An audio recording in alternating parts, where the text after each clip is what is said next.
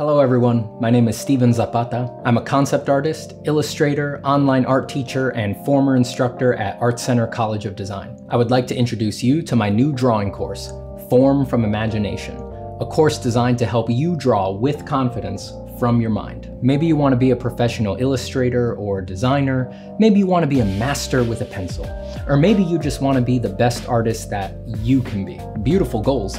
But it's not always clear how to improve the work that you do from imagination. Over the past 6 months, I've taken all of the little eurekas, tips, and essential exercises that gave me confidence drawing from my mind and compiled them into a sequential course. We start with the absolute foundations, covering the scientific nature of light and shadow, how to hatch, how to create flat tones, how to render spheres and cubes, and step by step, we move through combined shapes, complex shapes, organic shapes. We cover how to simplify extremely complex subjects like the head into basic shapes so that you can handle them more easily from your head. We look at how to understand and treat details. And by the end of these 14 chapters with over 50 video lessons, you'll be ready to do complex designs from your mind with fidelity and energy. And all the demos are done in pencil on paper, so you can do all of the assignments even if you don't have a fancy digital art setup. But I also have demos, instructions, and modifications to the assignments for those who do want to do them digitally. Here's how it works. Go to formfromimagination.com and sign up for the course. Download the assignment book and start watching the lectures.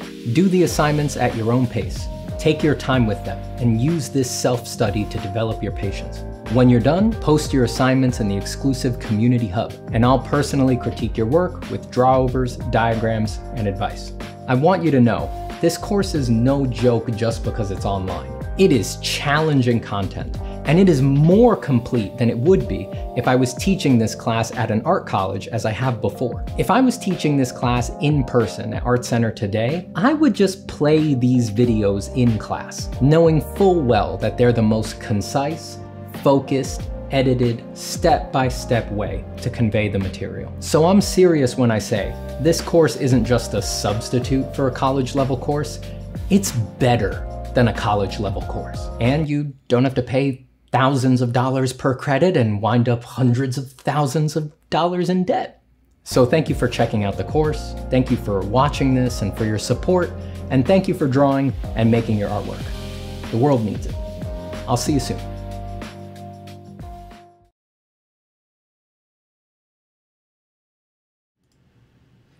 What's up? I sing it like that to test my audio levels. Not because it's necessary or important to sing like that, but simply to test my audio levels, to see where I'm peaking, where my voice lies, what is the right position for my knob, for my audio knob, the position of my audio knob. Greetings. Greetings. Hello, friends. What is up? Hello to Johnny Pearson, Saman Kuchar, Mach 22, K. Sig, Alistair Cargill, Anirudh Bansal, Disc Breaker, Multinone, Abdul Malik, Emma Blomskog, Sanseya. Your names are kind of smaller now because all of my stuff has reset, so I'm not zoomed in on my old man eyes can barely see what all of your really slick online handles are.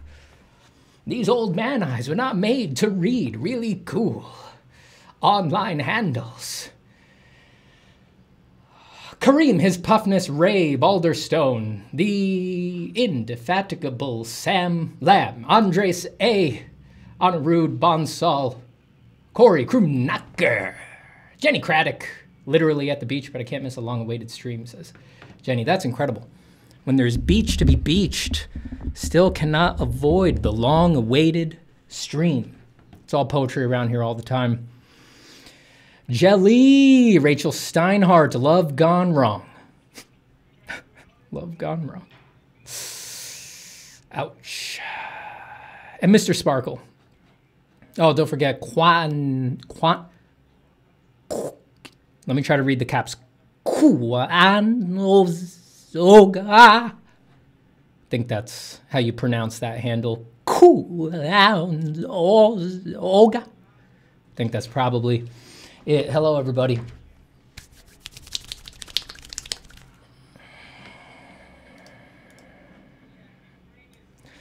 Back, we're here.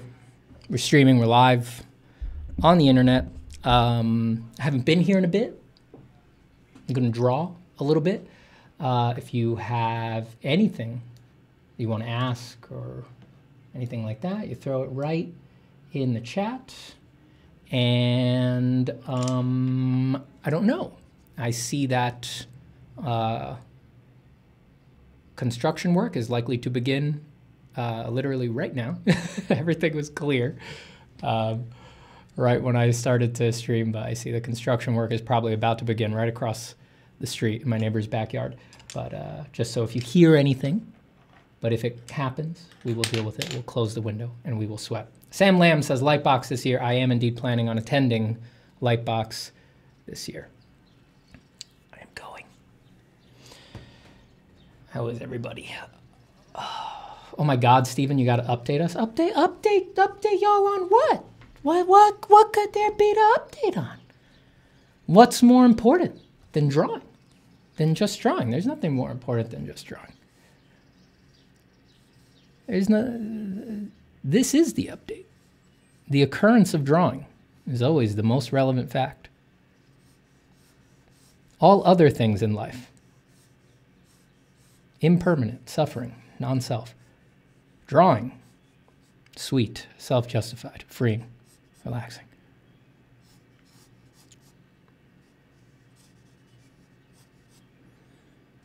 I haven't drawn in a bit, been very caught up.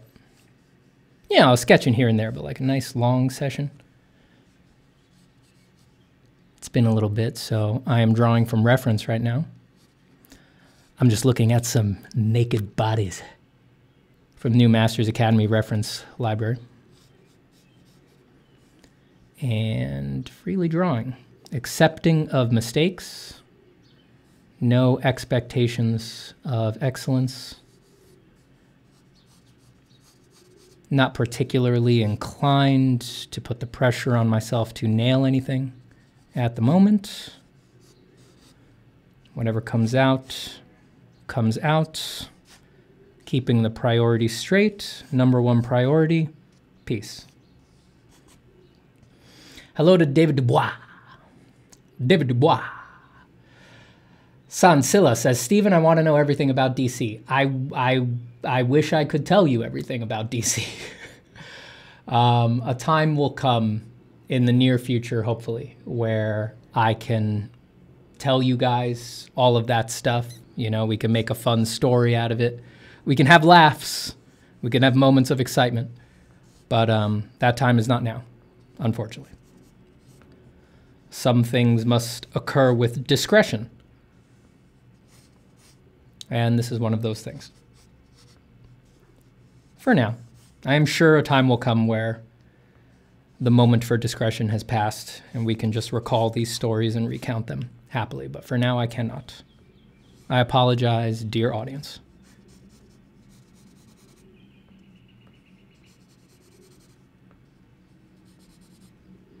Cannot give specifics.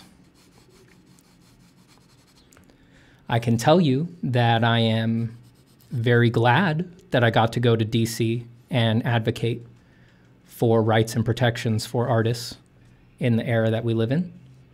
I have no regrets. And yeah, I'm very glad that I got to do it. And my outlook is optimistic. Indeed, indeed. Oster says, Stephen, welcome back. I was wondering when I'd see another one of your streams again. Here I am. Here I am. Living, existing, drawing.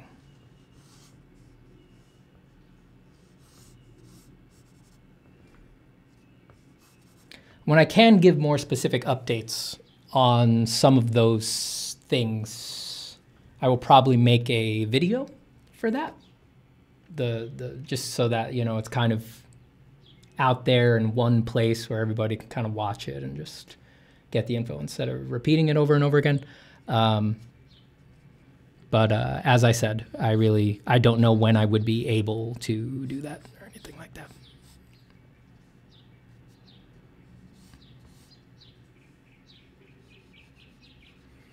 Hi, Stephen. I hope you are well. David Castillo, how are you, sir? Nice to hear from you, man. I'm doing really well. I hope you're well, too.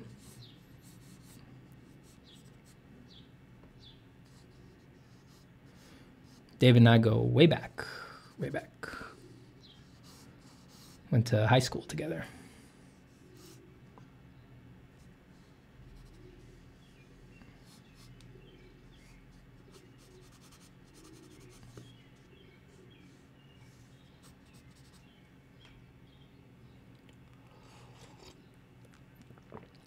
Damn, son, haven't seen your stream for a while, says Chady on Fire. Haven't been streaming for a while.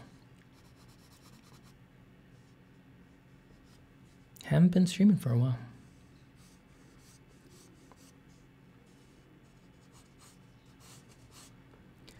Had various AI-related things to do, dear audience. And then that transitioned directly into a little bit of rest and vacation. And now the time for AI is temporarily done. And the time for rest and relaxation is, very temporarily done. I let myself rest and relax quite a bit.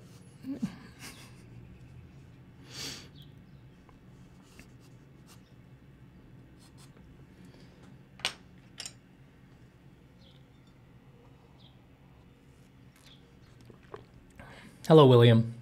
I'm happy to be back. I am very happy to be back.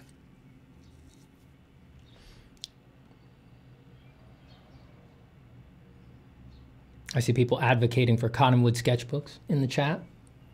I used them for a long time. I think they're great. Great little sketchbooks, those. Emma says, Steven Zapata art. Man, I was watching some old recordings of the workshop I attended, and it was the most motivating thing that week. I'm very glad to hear that. I am very glad to hear that. Memories of the workshops always fill me with happiness as well. And I'm feeling very motivated to help others with art.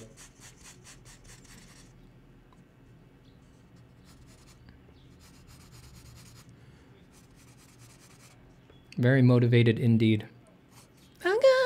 I'm gonna do stuff, man. I want to do in-person stuff. My desire to do in-person stuff has been increasing. I'm gonna make a retreat center. That's no small task. Not gonna be easy, but just feel like it's inevitable.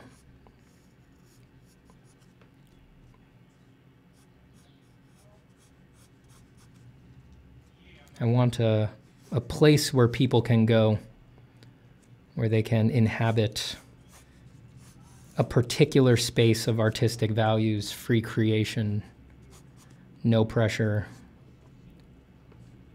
self-compassion, self-generosity, while still having access to instruction and support. Really would like to make a place like that.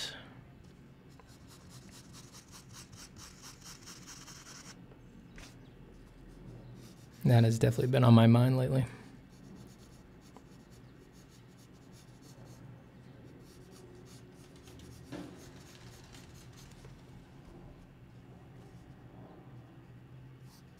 Oh, that reminds me. I want to say that for anyone interested in Form from Imagination, I am planning, now I don't have hard plans right now, but right now, soft kind of, I am planning on making a no feedback version available probably next month.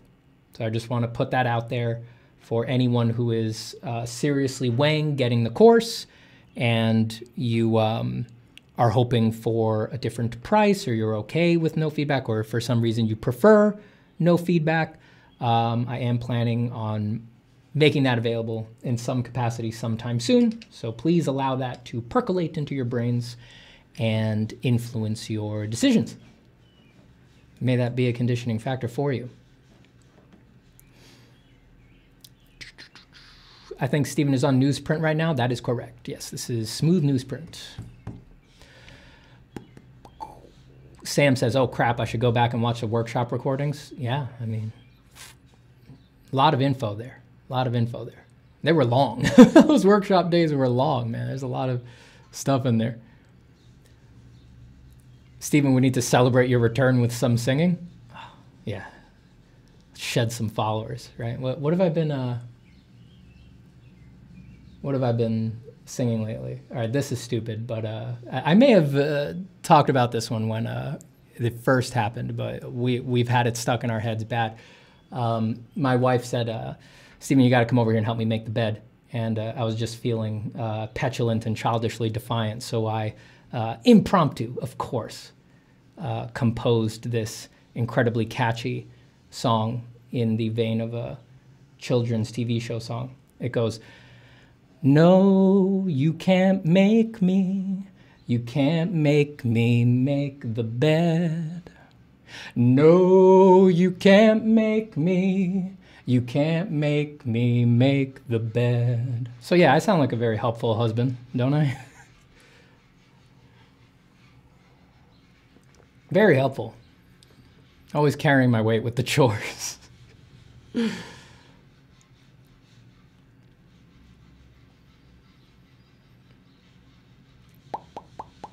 Missed you guys in chat, says William. Everybody in chat is very nice. Very, very nice. What you think? Con appearances, I am planning on going to Lightbox. I'm just gonna attend, you know, like walk around and stuff like that.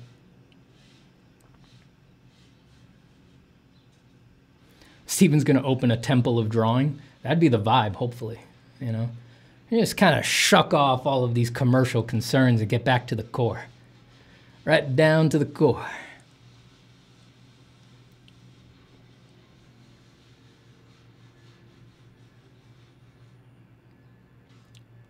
No feedback version sounds amazing, says Anirudh, but will it also have an upgrade to feedback later functionality?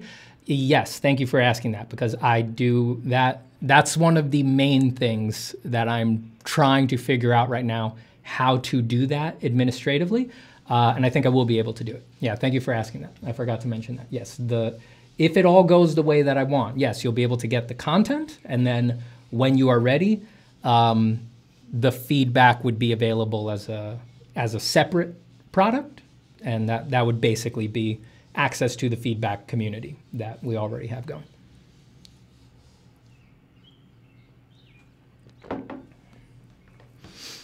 Estras, hello.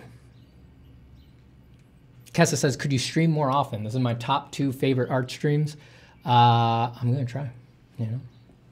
I've been away for a little bit, but I do love to stream. I'm happy it is the week of my return.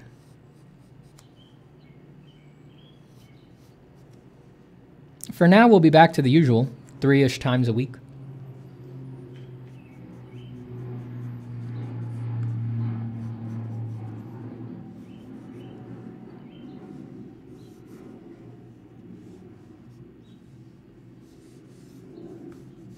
All right, let's move to another reference.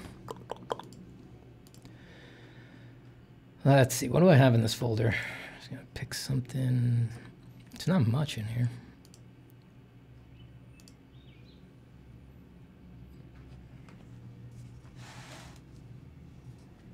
Anyone like Mark Ryden? I like Mark Ryden. I mean, I'm not like a huge follower or fan or anything like that, but I saw a show of his paintings. If I remember correctly, Art Center, that's where I went to school.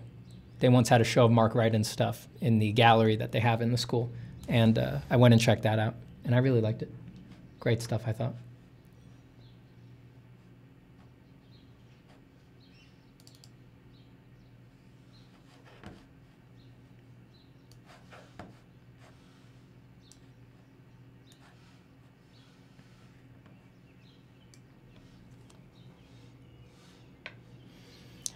When does the unusual start? The unusual is always here. The truth, such as it is, must always be available, lurking right under the surface, or else it is not the truth. It's right here. Now, let me move this up here. Let's not get too precious here. Let's just draw one thing into another.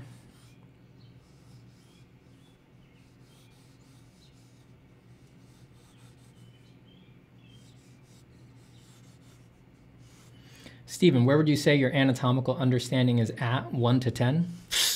15 easy, dog. Dude, 15 easy, dog. And if you bring any master artist into the room, they would concur. They'd look at the stuff, they'd say 15 easy, dog. And I'd be like, 15 easy, dog? And they'd be like, 15 easy, dog. And then there'd be some dissenters. There's always dissenters. Little people with little minds, they'd be like, it's not 15. And then me and the other master artist would be like, it's 15 easy, dog. And then suddenly the dissenter would have their mind open. They'd be like, hold on a second. Is it 15 easy, dog? Me and the master artist would be like, it's 15 easy, dog. And then he'd be like, it's 15 easy, dog. And then we'd all sit around and we'd say, it's 15 easy, dog.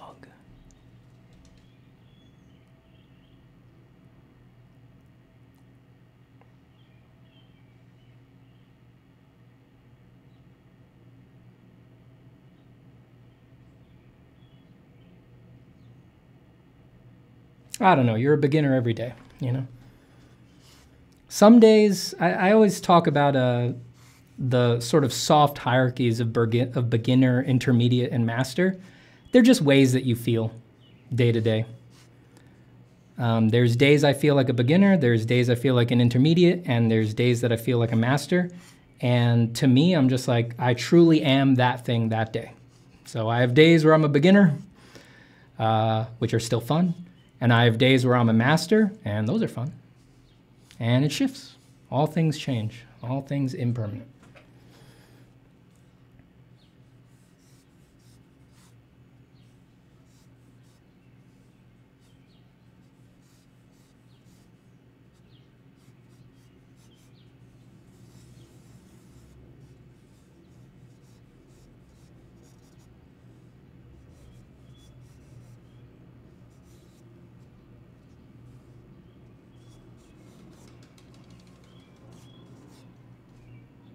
Damn, that's an odd angle on that leg.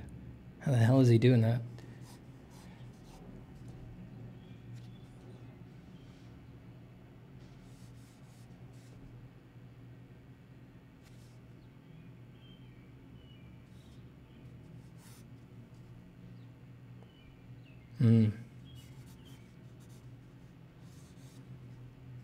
It's tough when you've got hard points like a foot and a hand interacting. In the reference, he's like holding his foot with his hand and he's lifting both.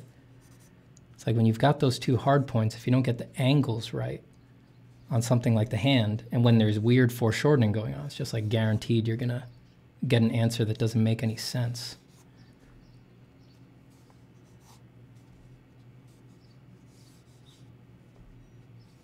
See, that goes there. That goes there.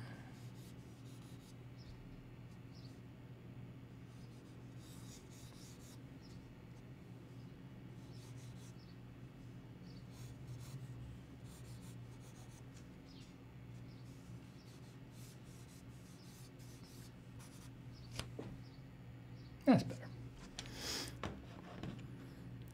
Next reference. Next reference.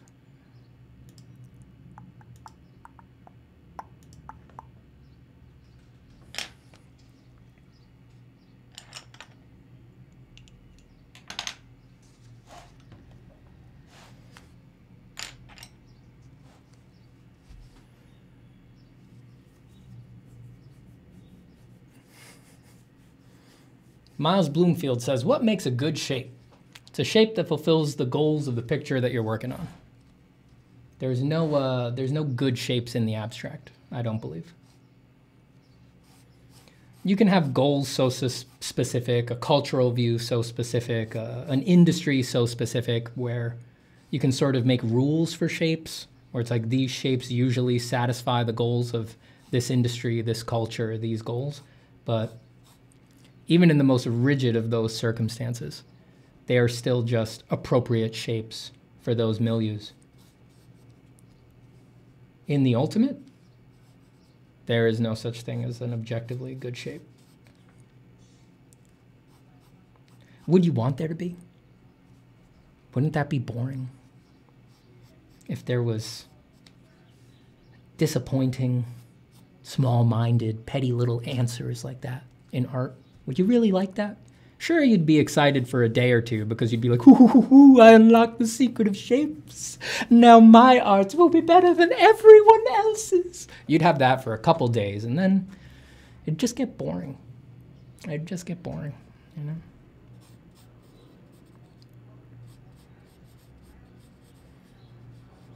Art is lively, eternal, undefinable. Because there's no objective answers like that.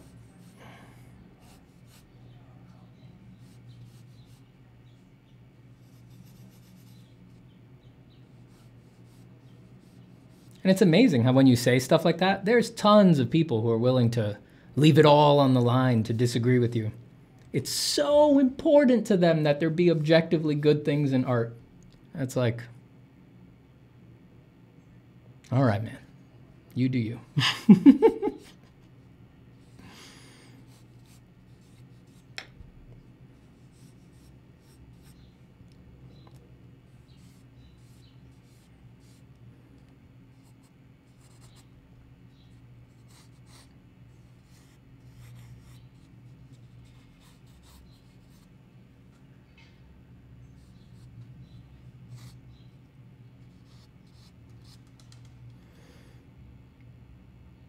Steven, are you going to stream same time and same days? I don't usually do same times.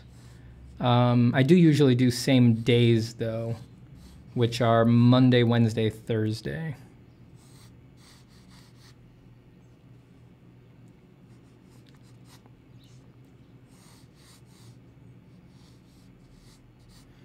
But I tend to sort of follow my moods and stream either in the morning or in the afternoon, depending on the other stuff that I got on the to-do list.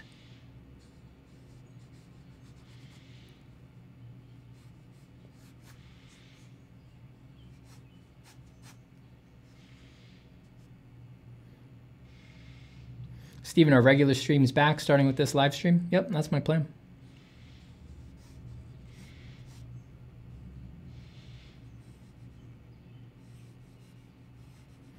I just had a lot of travel in May. May was a very travel-heavy month.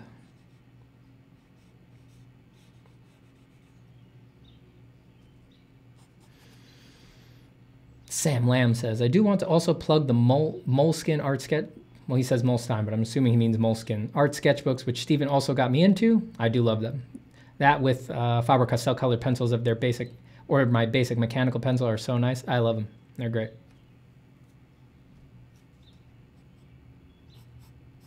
Big fan of the Moleskine sketchbooks. I used to draw in the cottonwoods a lot. I used to have a bunch, but then I just, I don't know if it's still the case, but there was a period there where they were expensive to ship. If you didn't live in one of the places where you could buy them at a store, it suddenly made them much pricier than the base price of the sketchbook. I don't know if that's still the case. This was a while ago, but during that time, I then went to Moleskine sketchbooks just because you can get them anywhere, at least here in the States, you know what I mean? But like all sorts of even just non-art focused stores have them. And then I just got used to them again. I say again because they were my go-to sketchbooks for a long time. Then I switched to the cottonwoods, and I switched back to the Moleskines.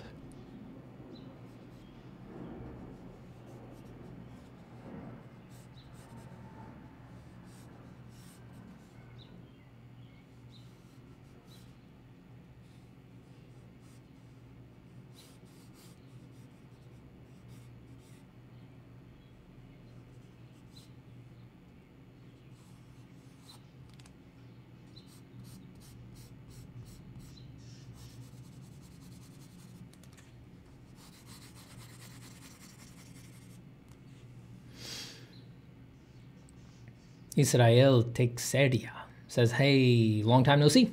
How are you doing, Stephen? I'm good. Top notch. Very good. Very good.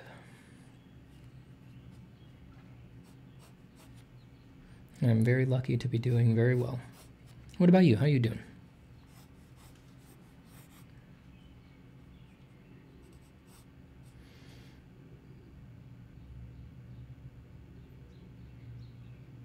Sylvester Lazarus says, good to hear you, Stephen. I'll be lurking and work on a picture. Very good, very good.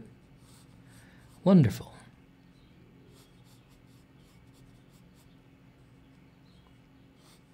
If you see me drawing, that is my invitation to you to also draw however you want for however long you can.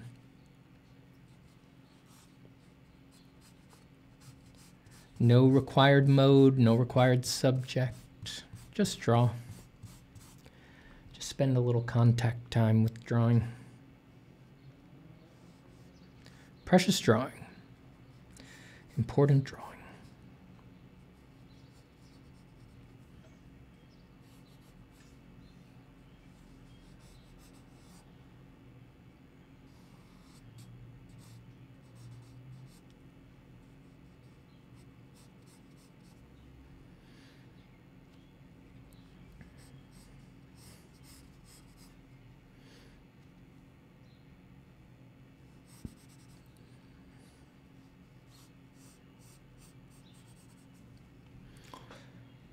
Sancia says, Stephen, did you and Carla draw with the congressman? I saw a video of your DC trip. We did have a little event for staff and for Congress members where we set up some drawing stations and we did draw in front of them. And maybe a few staff and representatives threw down a few lines.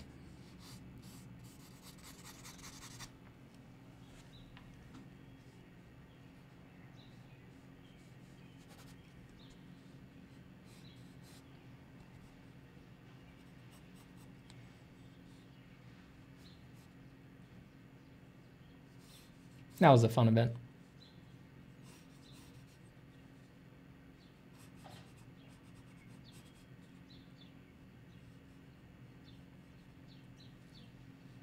It's always fun to draw in front of people and to get people excited about drawing.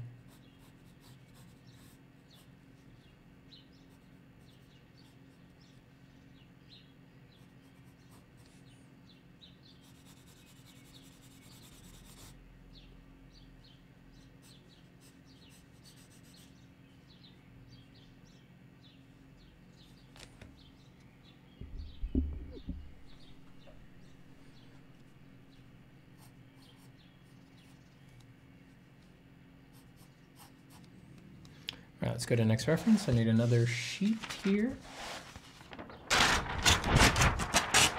Oops.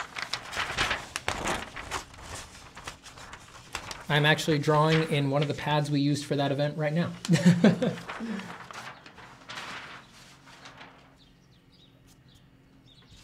We needed to buy a couple more drawing materials while we were there, and I was the only one who didn't fly into DC, so I got to keep the excess stuff.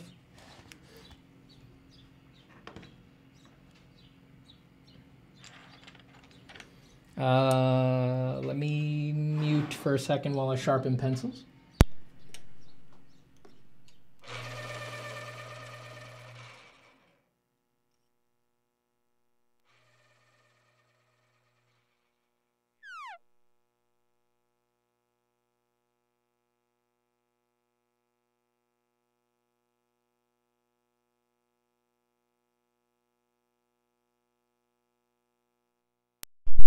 All right. Ray Balderstone says, hey, Stephen, do you think that there is any skill that can't be learned outside of art school? No, I don't think so.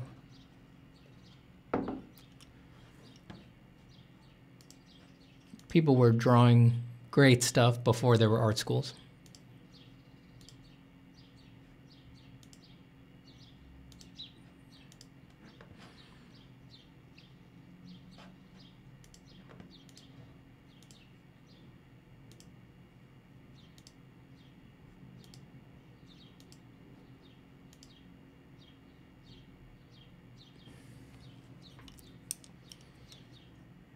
The camera audio was on?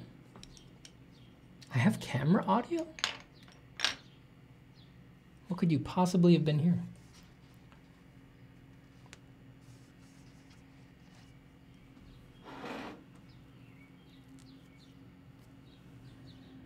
If I turn this off. Oh yeah, now you, what the? Now if I say anything.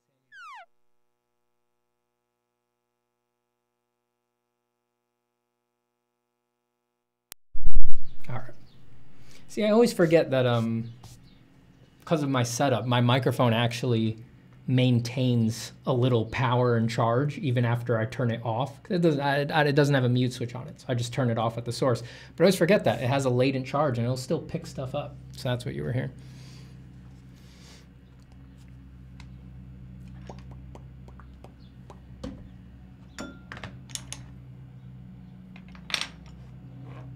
This is the only microphone I've ever had where that happens, so I never quite got used to it. So apologies if I burnt out anybody's ears. Apologies about that.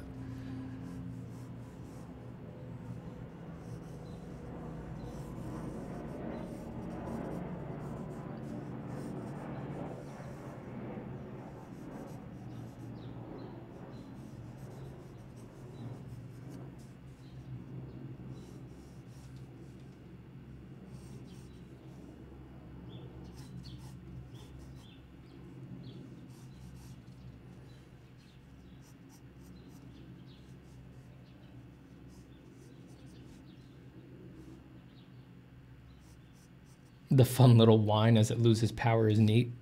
That's funny. I gotta give it a listen sometime, see what it sounds like.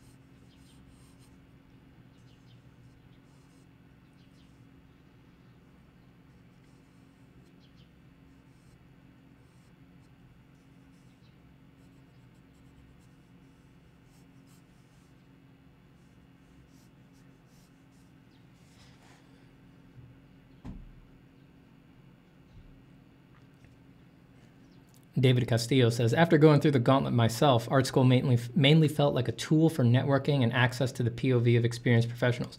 Learning the craft is all on you, not a diploma. Indeed.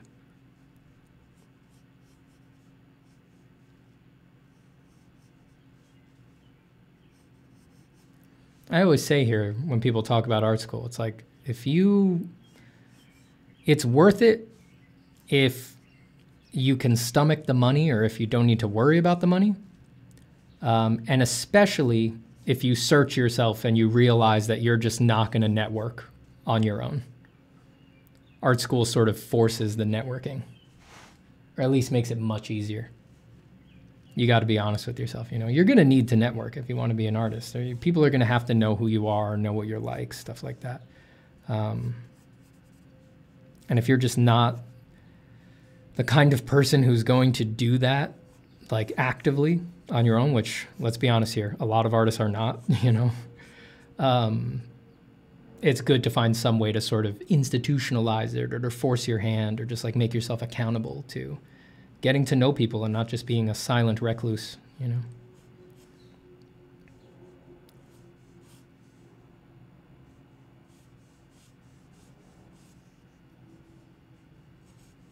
Which is, look, there's nothing wrong with being a silent recluse.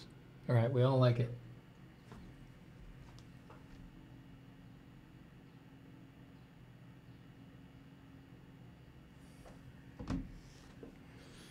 Hold on a minute. Yeah, all right.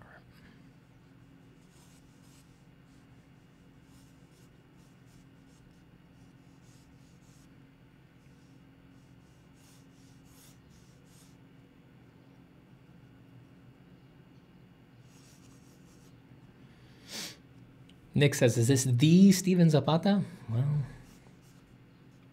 You know, there's a lot of us out there. It'd be hard to confirm.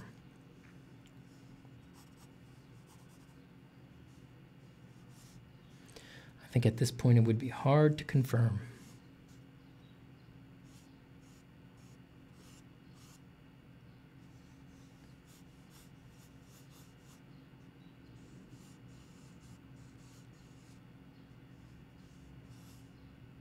And it's like, you never know. Maybe you asked me that in the middle of a crisis of identity. It's like, how am I supposed to confirm that I'm the Stephen? You know, who is that up to me? Is that up to perception that other people have of me? You know, it's hard to know. Hard to know. Yeah, I guess the more I think about it, pretty gray area on that question. Pretty gray area. Hi, Stephen. Any advice for networking early in an art career? I think one of the best things you can do early on is have a peer group, a small one. So find either people online or preferably people in person that you can actually know who, in the same way you're doing it, are on the art path, on the drawing path. So if you're going to school, it's easy to do with people in school, but if you're not going to school, then do it with other people who are not going to school and are trying to make their own way. But as much as you can, you want to make it so that you are on the same path. You're kind of trying to head towards the same place, so you can all bounce ideas off of each other, agree on things, which is really difficult if you're not on the same path. You know, you want to agree on, like, what's an authority, what isn't an authority, what's a good direction to go in, what's not a good direction to go in, what's good stuff to learn from, copy, execute on, what's a good schedule, things like that. Like, make it easy for you all to agree on these things, because it's hard even if you have every reason to agree, it turns out. I think that's one of the best things you can do early on. That will make it much easier to improve. That will keep you sane. And the thing with networking in art is that it's long game for the most part. It's about building long-term relationships with a cohort of people who, at the beginning, it can feel like, what are we doing? And the thing is that in 10 years, 20 years, that's going to blossom into, oh shit, we're all doing it, you know? And if you position yourself right and you work very hard, you can kind of, well, you can find yourself in a situation where you sort of look around the art circle that you find relevant, and you're like, oh shit, I know everybody. Like, that can happen, you know? You can be like, oh yeah, I'm in the middle of this thing. But it's long game, you know? That doesn't come from nothing. You have to nurture that early on.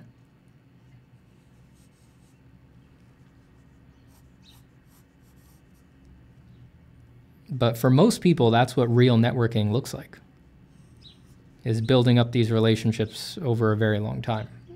For very few people does networking look like sort of what a lot of people hope it is, which is like bursting into a cohort that you have nothing to do with, you know? It can happen, it does happen for people, but it's just like, it doesn't happen naturally, you know, whereas the other thing does happen naturally. Ned is spotty, gonna hop out, have a great stream. Stevie Zaps, goodbye. David Dubois, take care, man. I hope your internet gets not spotty. Nick says, ego isn't real, self doesn't exist. The supposed consciousness ascribed to the name Stephen Zapata is just a piece of the great soul that had achieved samsara before birth cast it to this cruel reality. Amen, brother. Amen to that. The selfless self, the gateless gate. Oh, I love it. I love when just one little twinge, one little cast in the right direction turns the whole chat into Nagarjuna emptiness deliciousness. That's funny stuff. Colin Gallagher says, form is empty, nibbana is samsara. Stephen is giving chat bodhicitta because he's our art bodhisattva. All right, easy now. Easy. All right? Let's just all be here with what is just for a moment, you know? Let's not get caught up in all of these cognitive formations, nibbana, bodhicitta, all of these things that the mind loves to grasp onto. Let's just One line after another. One line after another. William says, okay, Stephen and everyone, I have a dilemma. A guy wants to buy my art as an NFT, but I don't know that much about it, and I'm not accepting cryptocurrency. I am a USD person. Any advice? Well, yikes. I would be very cautious about connecting your art with things you don't understand. Now, once you feel confident that you understand it, I don't really think it's my place to tell you what to do, but there is a lot of worrying stuff about all of those things. You know, there's environmental concerns, there's concerns about what's being promised and what's actually actual with those technologies. There's concerns about, well, you know, I was going to say there's concerns about speculative art assets, but I mean, not for the people who want them. You know, there's nothing wrong with speculative art assets as such. You know, fine art has always run on that. But I guess what I'm trying to say is that that's a very complex field and or area of inquiry.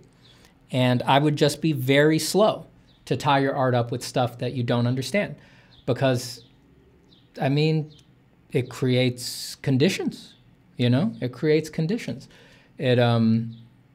It may always be associated with that. You don't know how other people will react. You've got to be careful if you're signing contracts with any of these. All right, let me cover another thing, which is middlemen. Be very cautious of middlemen in art. You don't need them. It'd be much easier for you to just do the work to understand that stuff yourself and market your stuff yourself. So if I don't know if that's the situation that you're looking at, but if the person who wants to buy your art as an NFT is in effect a middleman, he's basically saying, you know, I'll show you how to do it. It's not that difficult. I'm going to buy your art as an NFT and then it'll be my NFT and then I'll sell it to the next person. And because of the smart contract, you'll get money when I resell it. Yes, very nice, but still technically a middleman. And Stephen doesn't like middlemen. Just don't think it's a great idea. So I wish I had more definitive answers on that, but yeah, very complex technologies. I think I would, and cultural situations, I think I would be speaking out of my ass if I pretended to have real definitive advice on those things. So I would just say be cautious.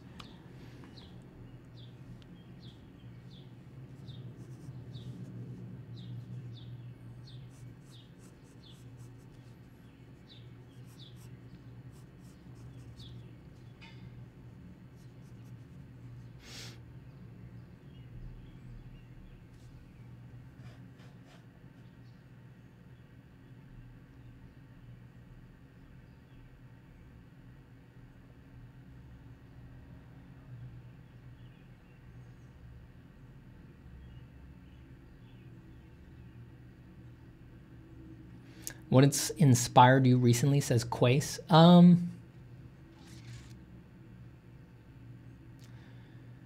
Most of my energy lately, and by lately I mean like the past month, has been in relation to going into writing, and writing in relation to nurturing the spirit of drawing in what may become a very tumultuous time to come. And that's been the main thing. That's been inspiring me. I just want to, I don't know how to describe that. What a nurturing or protective energy towards my beloved craft, something like that. And those writings will manifest somehow for you all soon. I'll either turn them into videos. I've been wanting to make pre-recorded videos again, just to put out, you know, a swath of focused information. Or I'll release them as a book or something like that.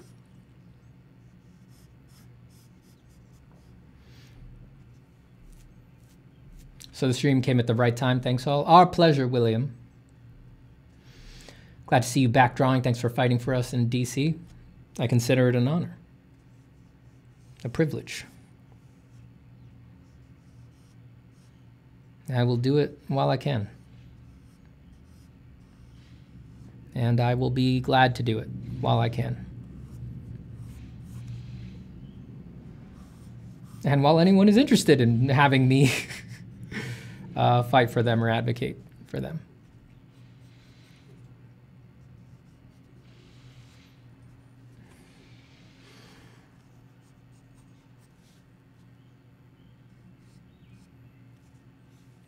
You know, I found my experience with doing the stuff I was doing in DC to be very,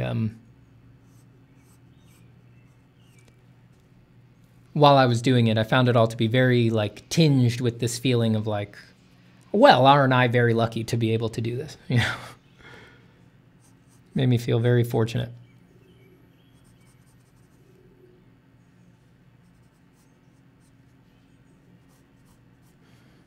If I get to do it again, I will feel fortunate again. And if I don't get to do it again, I will always be glad to have helped when I could.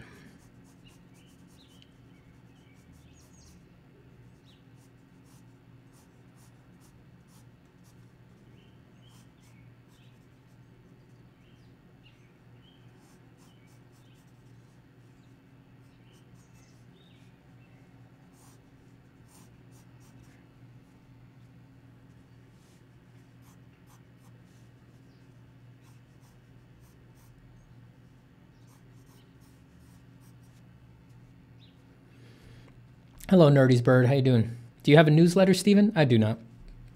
The streams are really the main way that I disseminate news, information. I don't know. Speaking of news information, I should disseminate. For anyone who is considering getting Form from Imagination, I will clarify my plans soon, but I am planning on offering a no feedback version of the course at a reduced price, probably starting next month. So if you are considering getting the course, know that I'm planning on doing that. Let that affect your purchasing decisions. And once I have codified that more, I will update again.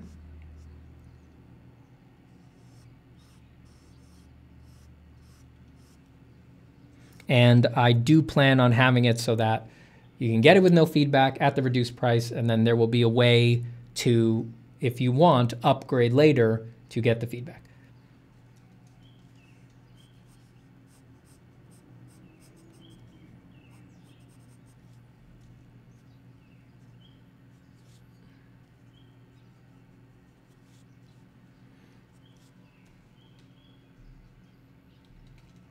I'm convinced that getting too close to a political center slowly sucks the soul out of anyone. Glad to see that you retained a fragment of yours after your trip, Stephen. Yeah, well, I mean, I was doing it for something I really believe in, right? So I think if things get very political in sort of a cynical way, which I think a lot of political stuff does, or using politics or using your government can get very cynical, then yeah, it's going to sap your soul. But yeah, my experience was I was there advocating for something that I really strongly believed in. I mean, you guys all know that. And it was just, it would sort of be, you know, not that I wasn't stressed by it at times, worried about it at times, but in my best mood, right, which, you know, a lot of your evaluations as a person, I think, are best made in, like, when you're at your most focused, most centered, you've taken a second to realign yourself. In that most focused place, it was always clear to me, like, it would be silly to let that dominate the experience. It's like very lucky to be able to do anything instead of sort of sitting on your hands and feeling completely like you can't contribute, you can't help, you can't protect the thing that you love. So I was, you know, actively focused on making sure that I went through the experience while foregrounding that and just feeling, you know, a lot of gratitude, a lot of good fortune, a lot of luck, no matter what happened, no matter what the outcome was.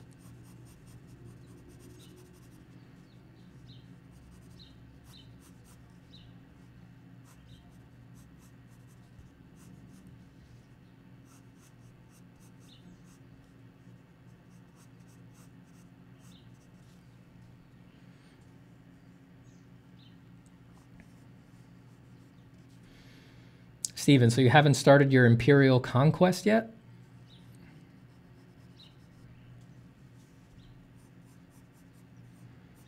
Something from the suttas about how the Buddha said that a moment of the mind taking nibbana as its object is better than a lifetime as an imperial lord, even in the heaven realms. Steven, how's it going? I'm good, Jim Wool. I am truly good. Sansia says, I felt such a warm sense of joy and pride when I saw you and Carla sitting together at the DC event. Such important work. I hope so. Is this from a reference, says Nerdy's Bird? Yes. Yes, it is. Yeah, Carla's the best. Felt, you feel like you're in good hands when you're doing stuff like this with her. She makes it easy, you know. She's also a good ward against doubt, man. I mean, if you're the kind of person who, and I definitely am, you know, I mean, the reason that I talk about the kinds of stuff that I talk about on this channel all the time is because I'm very familiar with sort of having the kind of creative mind that is constantly applying itself to maladaptive things, where it's like, oh, well, this is going well for me. Let me find some reason why it shouldn't be going well for me to guilt myself out of this and just make this a miserable experience. Instead, it's like, you know, it takes a lot to deprogram that, but there's certain people you can be around who just like, don't make sure that doesn't happen to you. You know, Carla's a great ward against any doubt, you know? Some people have that power.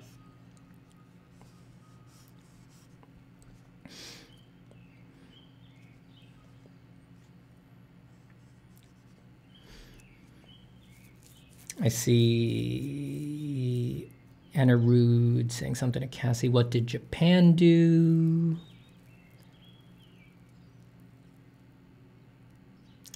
Let me see. Aside from you being there, I was also comforted by Hank Johnson. Definitely acknowledged our fears, and most of the representatives felt Japan's approach was too much. Yeah, I think I would like to think that most sensible people would think Japan's recent stance, which I'm not convinced is a permanent thing. I need to do more research and all that, but I think most sensible people would think that's a bit much. You're just not going to protect anyone? You're not going to protect any copyright on AI grounds? Just don't see that going much of anywhere.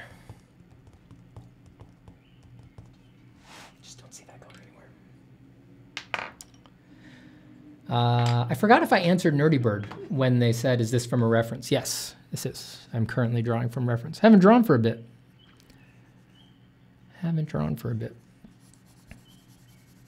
Always nice to use a reference to, well, I don't generally think of it as like warming up. What I more think of it as, how to put this, inclining the mind towards the niceties and subtleties of what the world actually looks like. That's more how I think about it. It's less about warming up some mechanical function. Maybe it does that a bit, but I mean, that's just not super important at a certain point, you know? But sort of mindfully reminding yourself of how complex and nuanced and beautiful and subtle real forms actually are. I think that has a very strong conditioning effect and is good to spend time with that, whether you apply it or not. And if that is a sense of warming up, then it's probably the more useful sense of warming up, I think.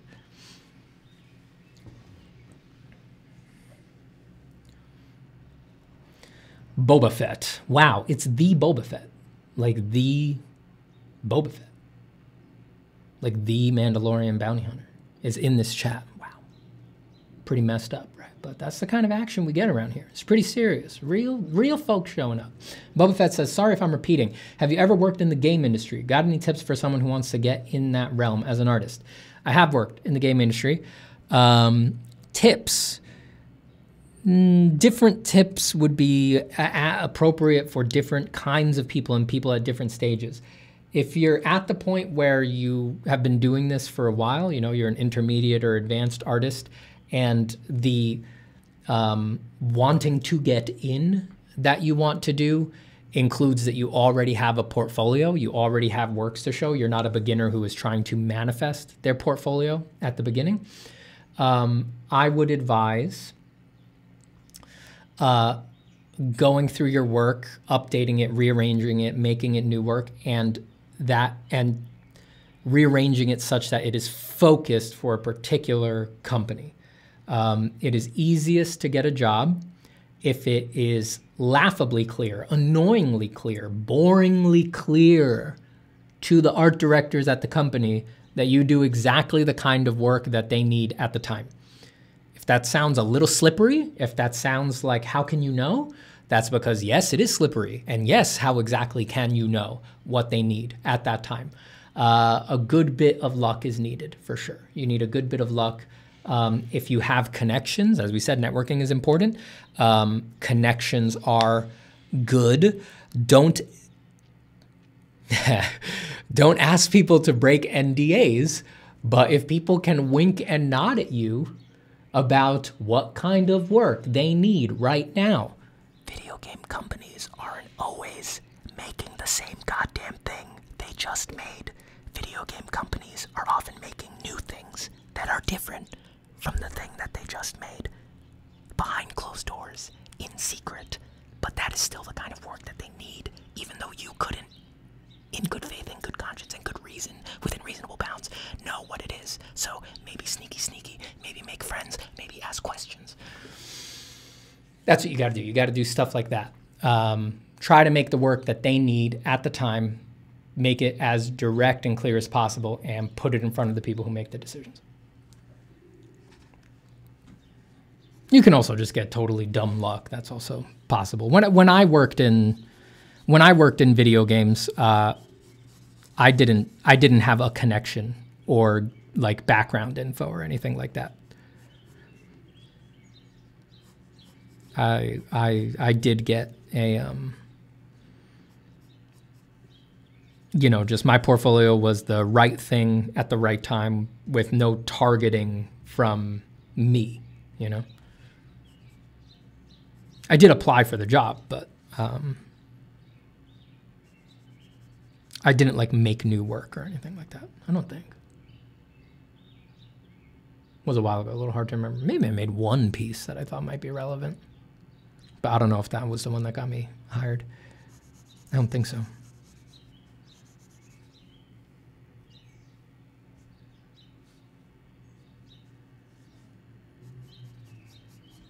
Doe says, hi folks, hi Steven, long time no see. Yeah, been doing some stuff. Good to see you, Doe.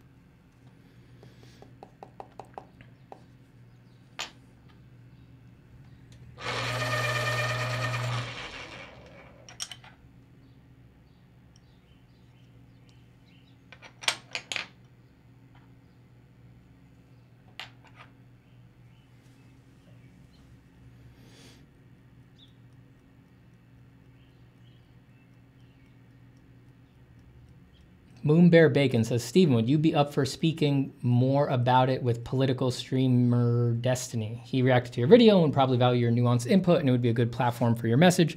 Someone did mention that to me a while ago, a long time ago. And yeah, I mean, I'd be fine to discuss it, but I don't know what kind of connection that person had with Destiny, but nothing came of it. I don't know. I don't know if I don't follow Destiny, so I don't know if he's still on AI, you know, as a topic or anything like that. But generally, don't mind talking with people about it.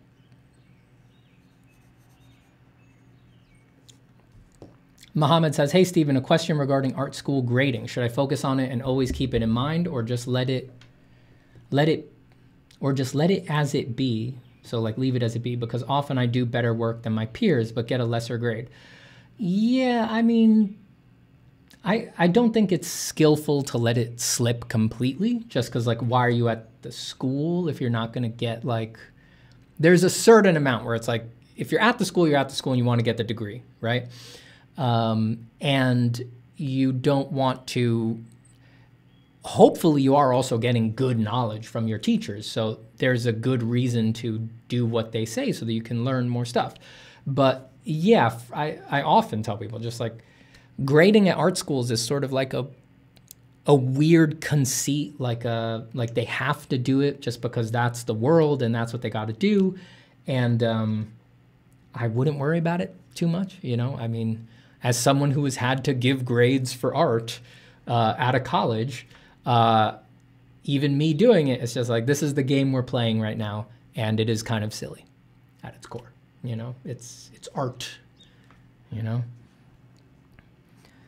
At a school, you have to objectify it because, God, well, because makes it sound too ultimate. It's just like accreditation boards. You want to, you know, manifest this reality where this degree is real, you know, it means something. And it's just like, that comes with cultural conditioning, you know, but is it a big deal in some ultimate sense? Yeah, no, I don't think so. Not really.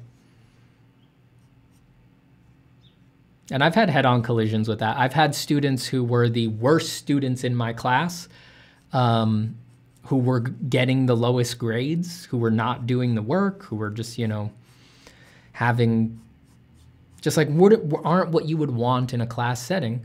At final, they just pull it all off. You know, it's like, you never know. People are capable of incredible things. You don't need to put people in boxes, and you shouldn't put yourself in a box either.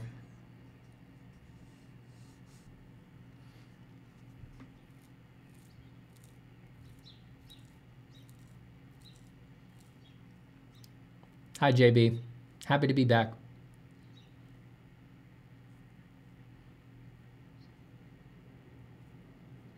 Anna Rude says, Stephen, every time you do the pencil sharpening, I feel like an old favorite song is about to play because that's the sound the song starts with. That's funny. Hopefully that's a nice, warm feeling that doesn't leave you trapped in anticipation over and over again.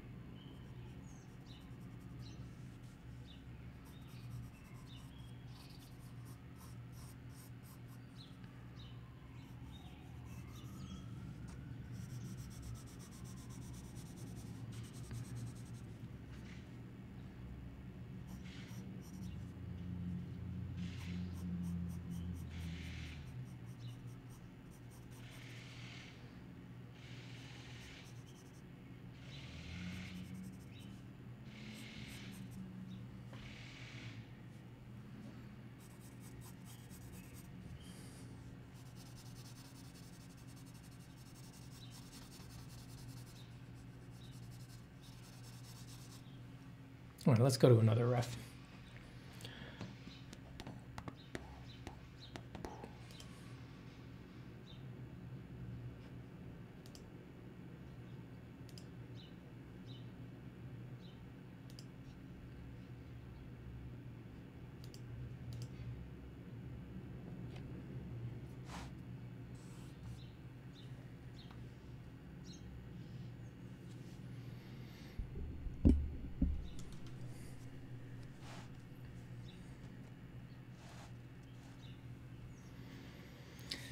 Okay, yeah, I'm seeing a bunch of reactions to the question about speaking to Destiny.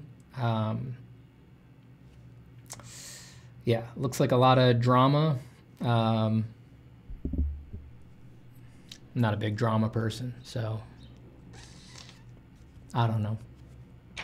Not going to worry about it. Not going to think about it. It's unlikely that it would happen anyway. I just don't. Most things do not. Most things that are speculated on, most things that might occur, tend not to occur. So.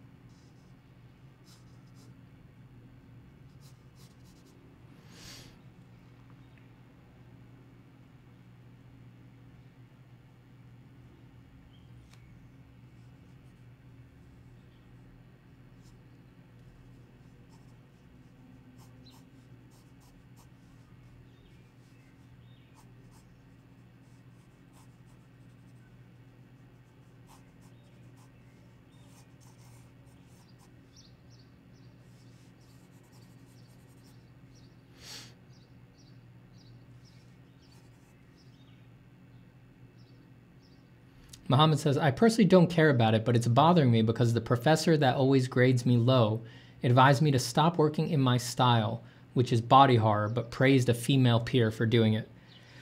Yeah, I mean, you don't need to say much to convince me that there's bad art teachers out there who are not being as thoughtful as they could be about the things they say to students. You know, it puts me in a bad position to sort of be a bad influence, you know, to tell people to sort of disregard teachers and things like that. It's like, that's not a fun spot for me to be in, right? Not the coolest thing. But it's just in art. And again, there's got to be disclaimers and quantifiers for, like, if you're trying to hit a specific goal and you feel super sure about that, and this person is perhaps, and I would have the bar super high for this, but someone who you trust to get you to that goal. Again, I think the bar for that should be crazy high. It should be almost impossible to be that person in someone's life, basically.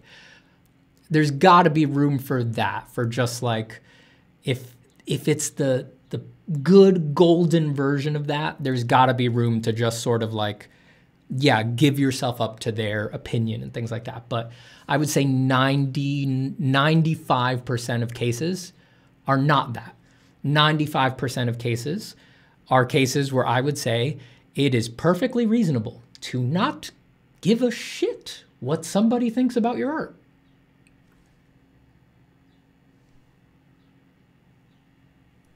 If that puts me in a rough position when it comes to, like, you know, advising people who are in school and you know, they're supposed to be listening to their teachers and stuff like that, I don't know what to say. I mean, it's just like, I've met too many people who, bad art teachers, have just let stuff flow.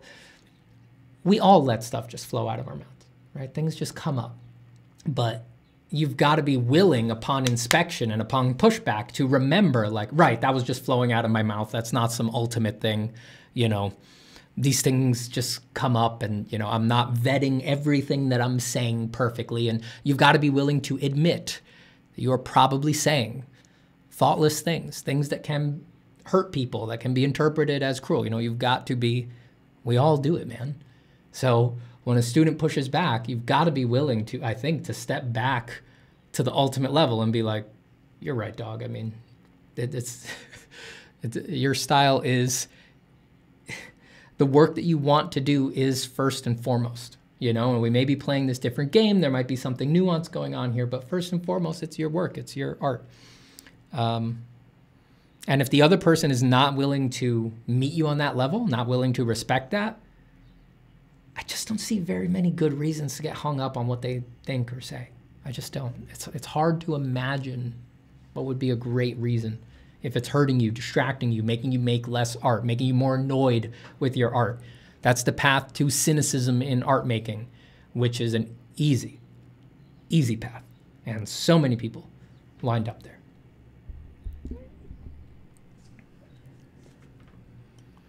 Stephen, what should you do when you get burnt out? Take a break. Just take a break. I don't think there's anything wrong with taking breaks. And take a long one. Take whatever time you need. Like, find out why you're burnt out. What were you? Just table it for a bit and just look at what assumptions was I putting on myself without scrutiny that led to me being burnt out by the thing I love most, or one of the things I love most. There's always a problem. There's always something that can get tuned there. Because if things are running just right, it's just not much to burn you out in drawing, you know?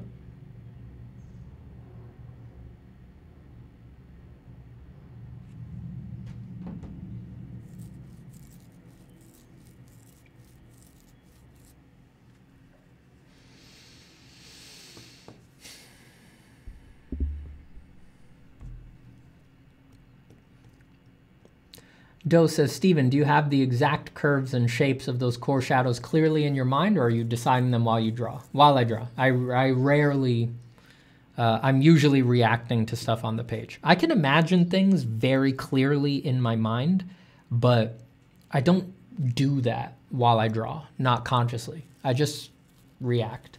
I'm agnostic as to the overlap there. Like, I don't know if this will make sense to you guys, but it's possible that I can react well because if I close my eyes and imagine, I can imagine things very clearly. Does that make sense? It's like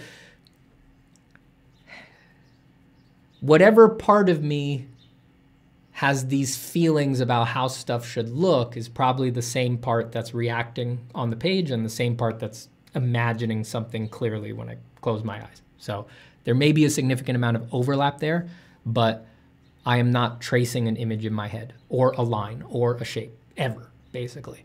And people always debate me on this, but I'm not sure anybody actually does. I think you can, somebody probably does, but I think most people don't. Even if they think they do, I think, you know, you can convince yourself a lot of stuff is happening in your internality, and I just don't, it doesn't add up for me. I don't know what tracing an image in your head would mean, like mechanically, functionally. I just don't get that. I don't see how that could happen.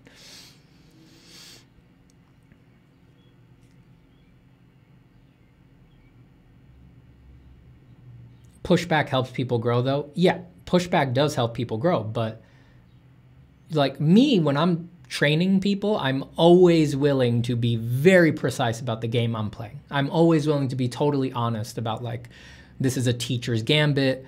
I am purposefully trying to motivate you. I am purposefully trying to summon determination in you. I am regressing to the ultimate level now. So, you know, things are very structureless here, and we're going to talk about spirit and subjectivity and things like this. I am operating purposefully within a narrow focus that sort of makes me a bullheaded, ignorant moose that is just focused on getting you such and such job or such and such portfolio. I personally am always willing to just put my cards on the table, and that runs the spectrum. You know, I can just, it's all there. You know, I'm not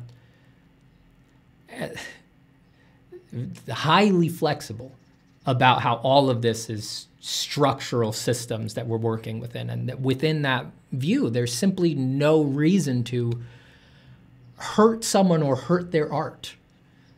And anyone who doesn't think it's possible to hurt someone or hurt their art in the teacher-student relationship is a teacher who's has been living with fucking blinders on and hasn't been having enough real conversations with people who are really trying to connect with art and get good at art. Because if you're actually doing that for a day, you find out that most artists out there have some period either in the past or that they're living through now where careless words from some teacher that they refuse to quantify with their subjectivity have been fucking them up for years, have been living rent-free in the student's head for years, decades or more. And when that's finally deprogrammed, they feel intense freedom. And they're like, oh, I was wasting my time with that crap. It's like, that was all unnecessary. Just because someone refuses to just be honest about the fact that they're not the objective authority on what's good art. Any sensible goddamn human being, art teacher or not, should be willing to constantly remind students that they are not the objective authority on what is good art.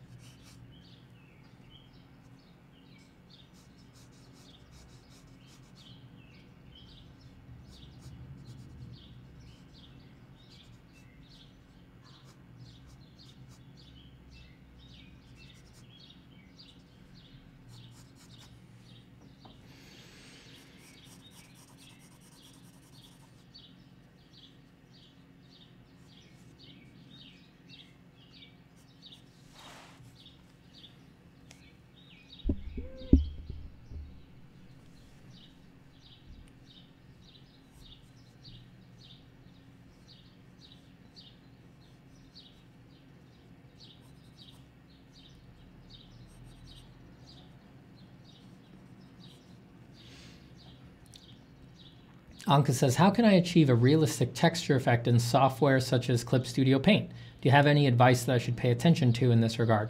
I don't think I'm a good person to ask for that. I've used Clip Studio quite a bit, but not really for texture. I just draw in it pretty linearly. That's the stuff that I find Clip very useful for. In general, textures should be considered as very small forms, and their relationship to the primary and secondary forms should be well understood. Generally, in the most general sense, it's like that's the most important thing about textures. You've got to make them respect the light effect and react as very tiny forms, which is, you know, quite a subtle thing actually. But yeah, as to how to do that specifically in Clip or what are good tools for that in Clip, I don't think I'm the right person to ask for that. Sorry.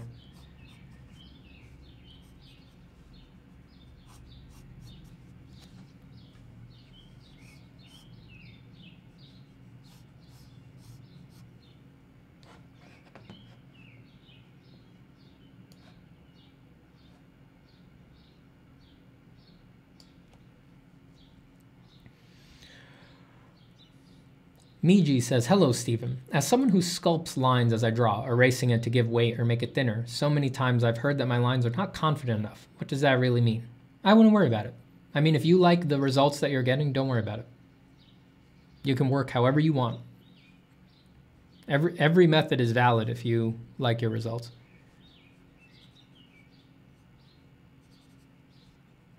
It's like throwing your lines in one go like this is a way to lines that look confident, but if you can sculpt that, which is totally possible, it's just dots on a page, right? If you can sculpt that effect, it may take longer, but if that's how you like to work, what's the problem?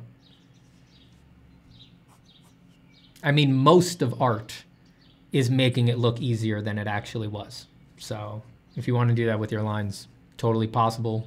Most of art is based in the act of artificing ease and virtuosity, so no big deal. And don't worry too much about what other people tell you.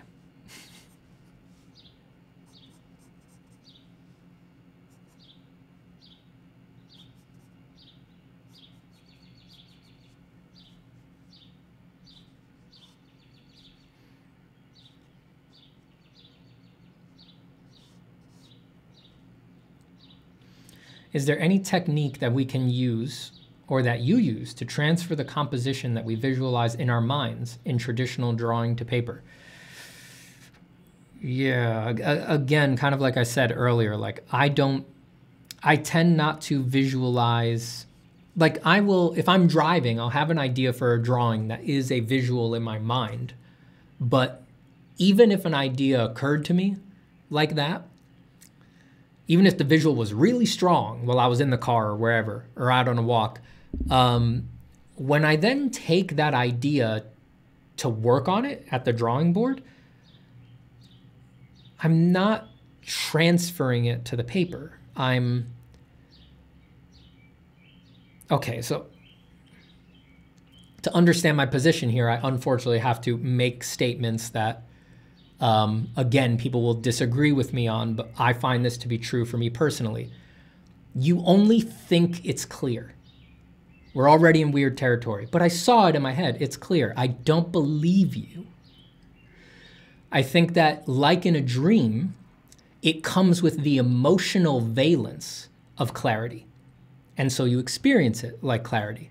But like in a dream, if you're we're in weird territory. If you're a lucid dreamer, right, then you know that if you could mindfully investigate the nature of the dream from within the dream, you would see that everything that you thought was so clear is actually very odd. Your hands are all fucked up, writing's all wrong. But in the dream, you look at your hands, you read things.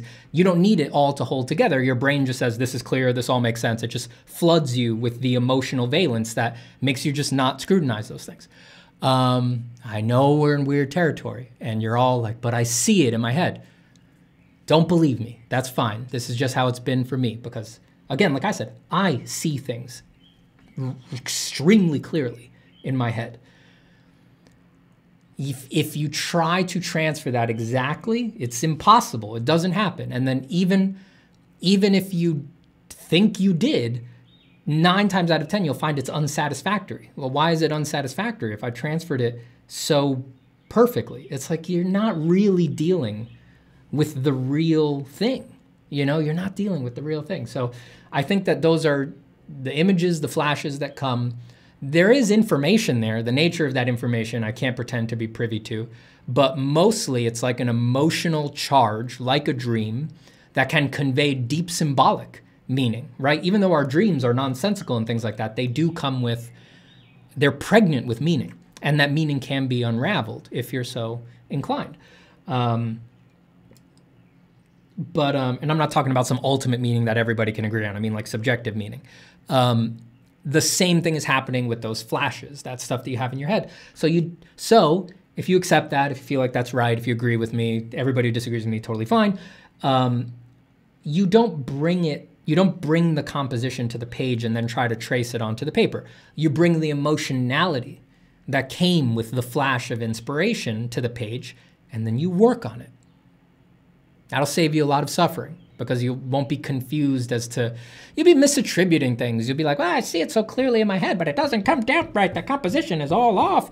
And then you're like, it's because I'm bad at drawing. And then you'll ask me questions like, what is the technique to trace the image from my mind? And it's like, you could skip all of that if you just realize that you just need to work on it.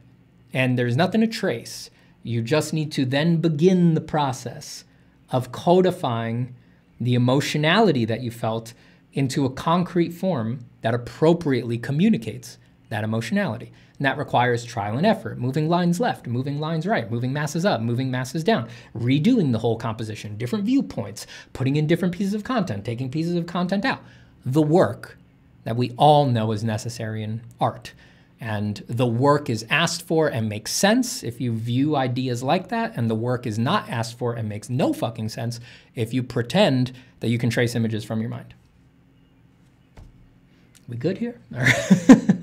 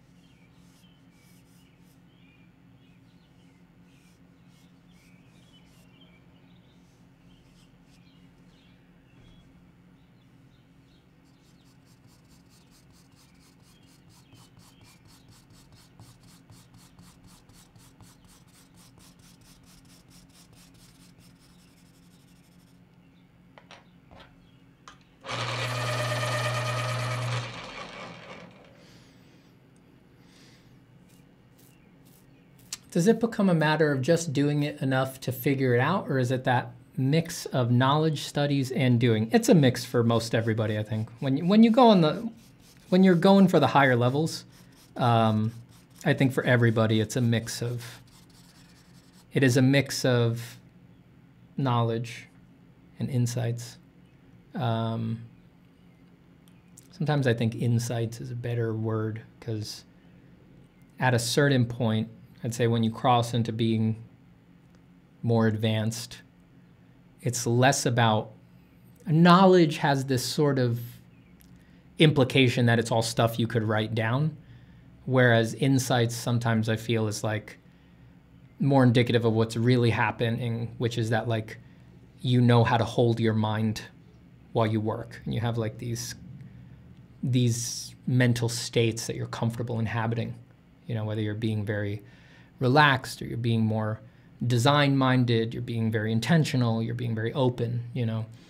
You can sort of naturally move between those mind states by just inclining the mind in such and such direction. And I think that kind of encompasses both, you know. It's like that handles both the stuff you know, and it handles the more tranquil side of things, the just doing it side of things. It's like just relying on the insights that you've accrued from years and years of practice and building momentum and concentration and inhabiting tranquility for longer and longer periods. Red Diamond Man. Red Diamond Man. I just want to make cool pictures, says Nick. Don't we all? How did it all get so complicated? How did it all get so complicated? Not the Red Diamond Man. Oh, easy. No. He's not coming out. Don't worry. He's fine. We got him tucked away. He's in his little Red Diamond Man box. Free in his little diamond box. Contained and yet also free.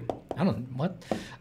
The Red Diamond was the hand of the goblin that was riding the dragon too. I'll cry now. What is happening in chat? Is there a way to remain honest and critical of our art without it tipping over into unnecessary harshness? For sure. For sure. There's just, you know. It's not that complicated, I don't think. I think you're free to talk to yourself in as harsh a way as you would like. But as long as you recognize that all you're doing is talking to yourself, doesn't, like, you can carry it lightly, right? Be cruel to yourself, be vicious, swear at yourself. If you carry that lightly, if you know it's just that up, it's just chatter. It's like, all right, like whatever, you know. If it helps you get into the mood and it helps you diagnose the work, it's not a big deal. Oh shit! Give me 1 second, guys. I got to put something out to defrost. I'll be right back.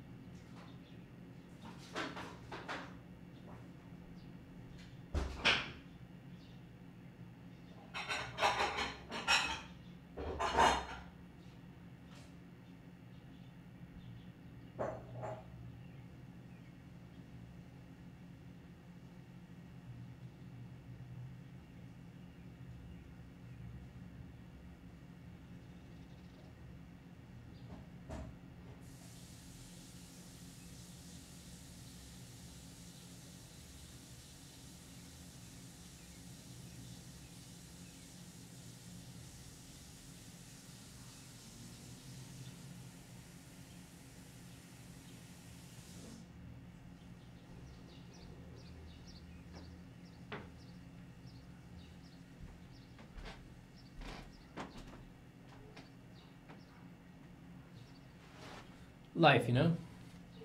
You got to feed your wife. I mean, you got to feed them. Wives need food. What was I talking about? I completely forgot what I was talking about.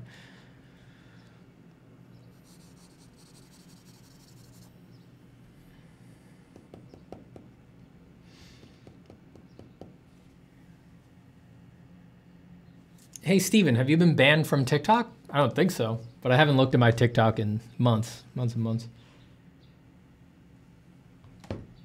If they ban me, whatever, I don't care. I just stopped using it. I'm too old now, man. I'm just like, You know, it's not age. It's just like my life has changed. My incentives have changed. And it's just like, I made like 30,000 followers on TikTok in like 2 or 3 weeks. And it's just like, you know, when you've done multiple social medias, you know, you did Instagram, you did YouTube, you've done the art ones, you know, like ArtStation and CG Hub. It's like, it just gets, you know, who cares about the stupid numbers? It's like, you'll just have to do it again for the next one. It's like, it's all a rat race. It's so stupid. It was just really easy for me to be like, you know what? I don't care. Just dump it. It doesn't matter. A lot of Red Diamond Man right now. A lot of Red Diamond Man right now.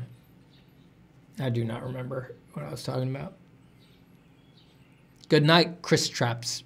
Chris Taps. Hi, Dino Blaster.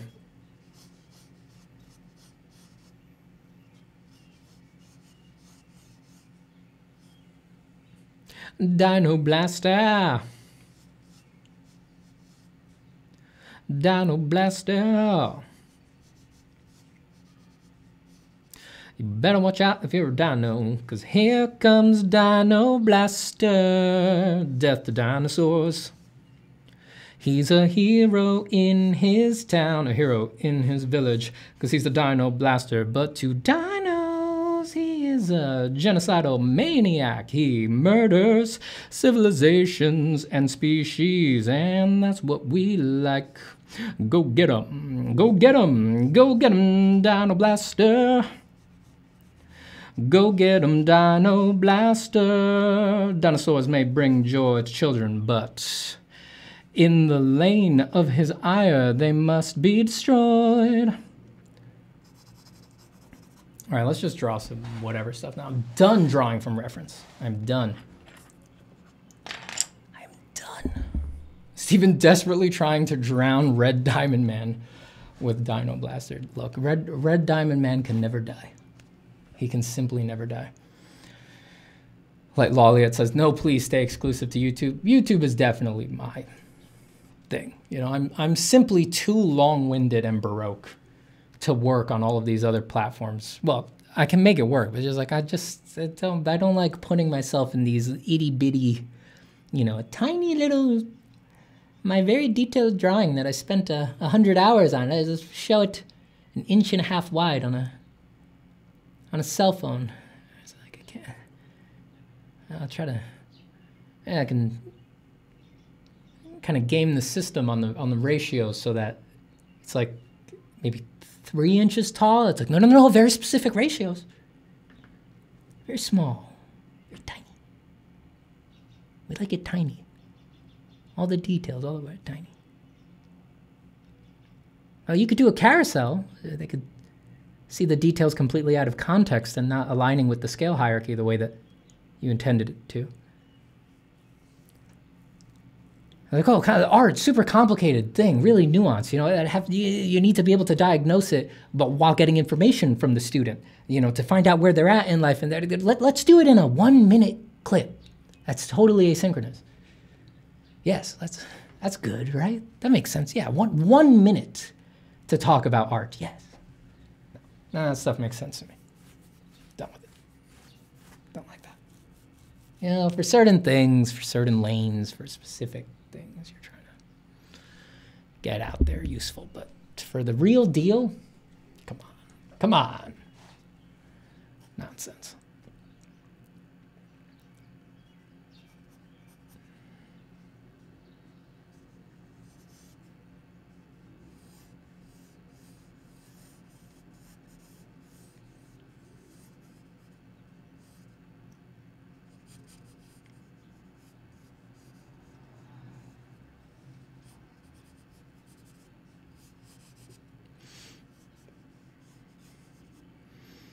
I'm hearing a bit of Daffy Duck. I feel a bit like Daffy Duck. I feel like Daffy Duck in that famous episode where he's like, Bugs is redrawing him as all of these creatures and transmogrifying him and stuff like that. That's definitely how I feel.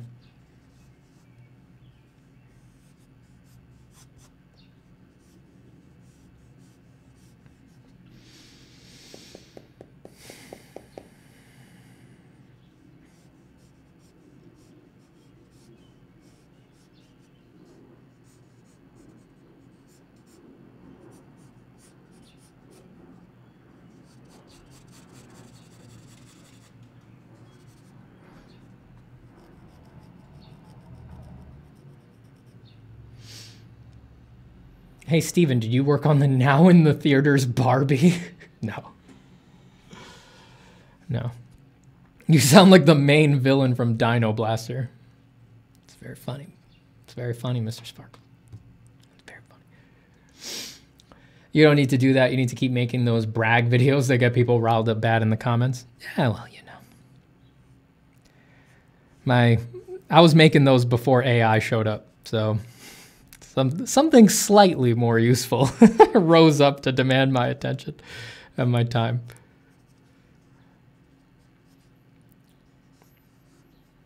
Once I fix AI, I'll go back to making the brag videos.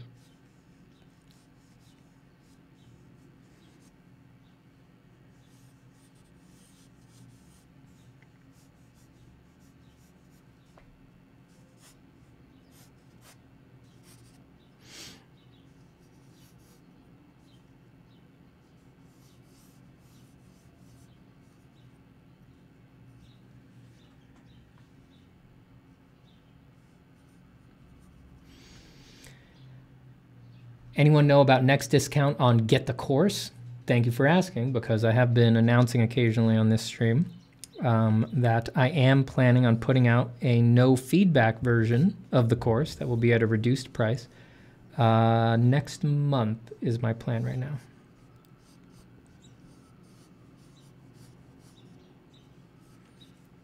So for everyone who is considering You Get the Course, factor that into your calculations. And there should be a way to get it without feedback, get the content, and then you can upgrade to feedback later if you would like. I will figure that out this month. Just got to figure out how to structure the separate versions, make them accessible, and how to do the feedback tickets. Shouldn't be too complicated. I don't think it's complicated. I just need to investigate and make sure that it's not going to produce any unintended problems.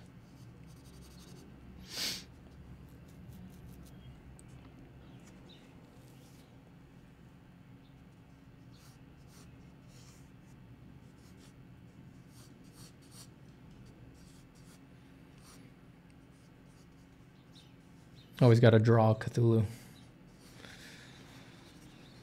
early on in any visit to Imagination Town. Cthulhu.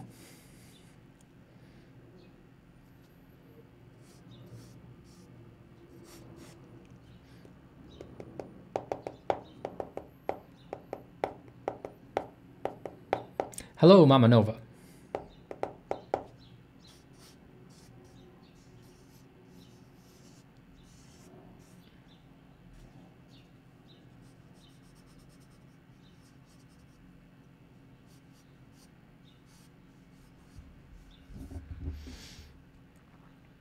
Yo, is Ahmed okay? He was a bit weird on Instagram lately.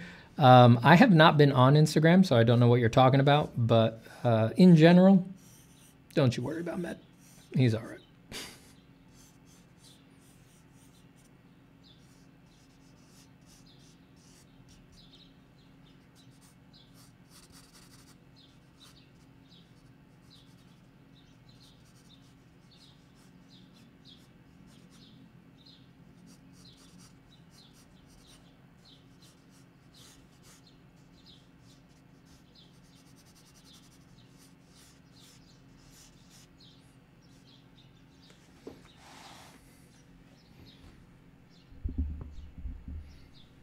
Do you think drawing on paper and drawing digitally wires your brain differently? Yeah, but probably not in like some weird ultimate sense that you may be thinking. I think it's just like, I think it's undeniable that if you draw traditional, you are kind of forced to always think within the bounds of the limits of your medium. Like if you do pencil art, that point is tiny. So you tend to not have ideas that are really dependent on like, all right, I've got to fit I've got to fill a shape this big completely flat because it's very difficult to do. So you can still have that idea if you're conscious of it, and you can go for it if you plan for it. But to me, it's just undeniable that you won't focus on stuff like that just because there's tons of friction to achieving that. Whereas if you work digital, this isn't a problem. You just lasso it and fill it in perfect flat tone, whatever color or gray that you want. So just like you're more inclined to then allow moments like that into your ideas. If that sounds like I'm privileging digital more than traditional, that's not the case. I mean, they both have their huge benefits and their drawbacks. Digital certainly wins for flexibility by my accounts, but I don't do everything digital because even though it's very flexible, it doesn't, it's, for me, this doesn't need to be the case for you, but I find one of its drawbacks to be that it's slippery enough that it makes it difficult for me to finish stuff. You know, it's just, there's no natural agreement between the medium and you about when a picture is finished, whereas traditional does provide that. The friction is useful, the scale is set, you know, you can't zoom in forever, and eventually the paper lets you know, you can't go any further than this. Like, I'm full of graphite, no more, you know, make your choices, you know, it's time to ship it. And I find that very useful, and just the ability to sink into it and to feel the scritchy scratchies make me more inclined to spend 100 hours on something and to actually finish it than the somewhat painful experience of staring at a light bulb for 100 hours and having all these distractions popping up and, you know, just having the, you know, zooming in and out and just like, all right, well, any arbitrary part of the picture can be as detailed as you want. It's just like all very, makes it hard to focus. For me.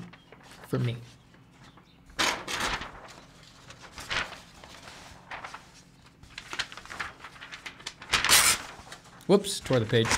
Whatever.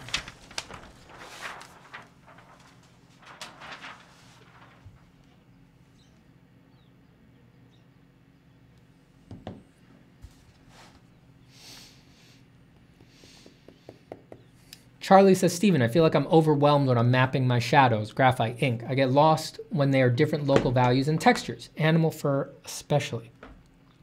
I'm overwhelmed when I'm mapping my shadows in graphite or ink. I get lost when they are different local values and textures. Any tips? I mean, not a lot of tips that make it that much easier. I mean, if you're doing a medium like ink or graphite, like, the beauty and care of the shadows is kind of what your picture is made of, you know? So yeah, I don't have many tips to make it easier or like a quick fix. It's just like, that's what you got. You know, you're putting black down on the page. Like, you're adding shadows. That's basically all you're ever doing, especially if you're doing ink. So it's like, should be complicated, should be hard. It's like that is indicative of the depth of what is possible, even with a simple medium like ink. So you just got to make your peace with that at a certain point, I think. It's okay for it to be difficult. It's okay for it to be complicated. It's okay for it to be confusing. And it's okay to be overwhelmed.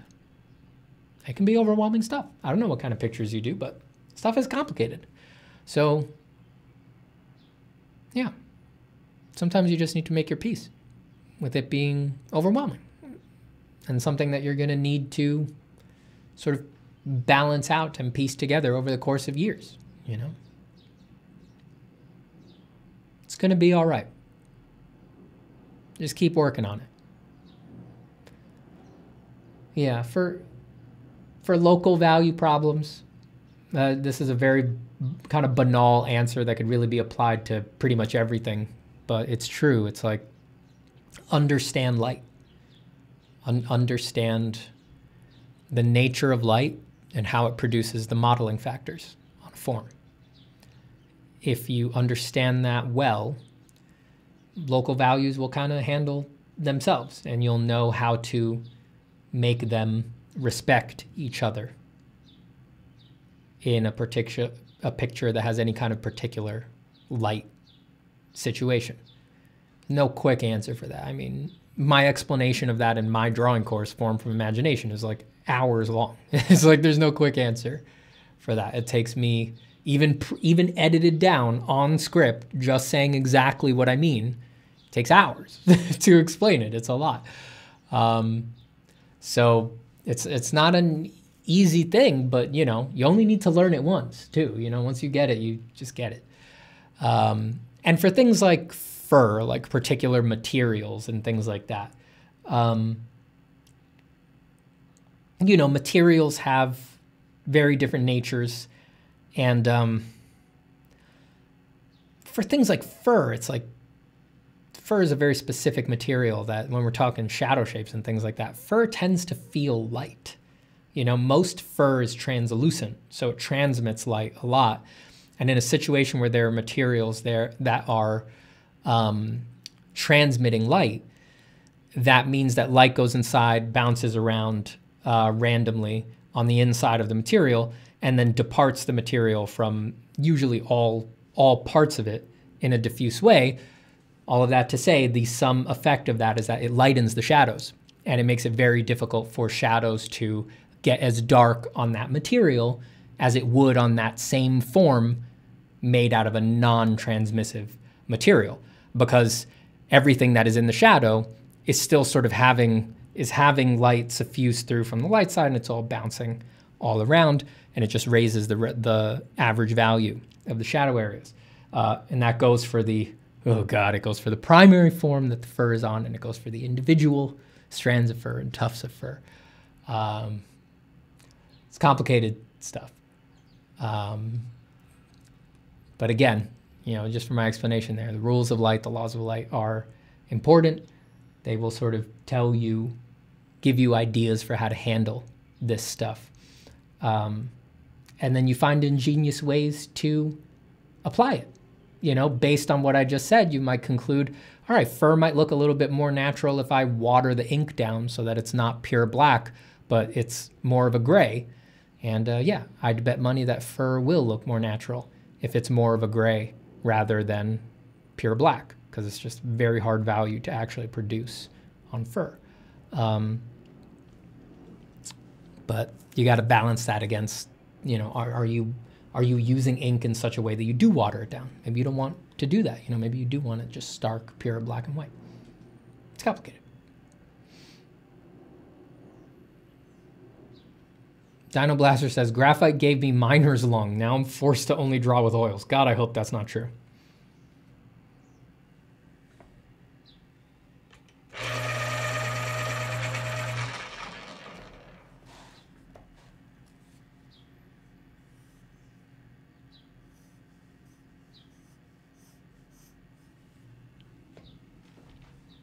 Oh, my poor dog. I didn't feed my dog either. Damn it. I'm going to feed her real quick. I'm sorry I'm leaving again.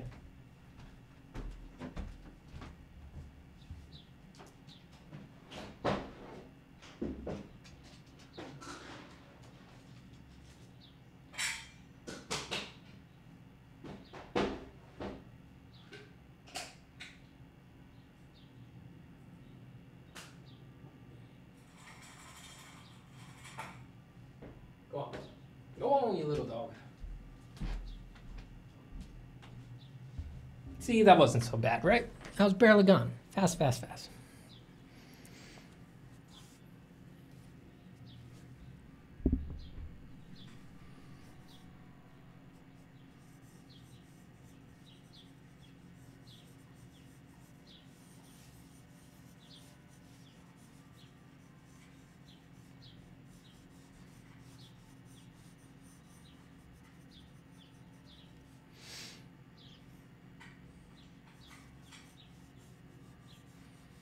Even exposing himself as a poor provider. That's right. What do you get the most satisfaction to draw? Personally, to draw fur or steam is really pleasant. That's good. Monsters usually. Monsters or human anatomy is usually my favorite thing to draw. Just anything that I can sort of really freely bend around and transform and stuff like that.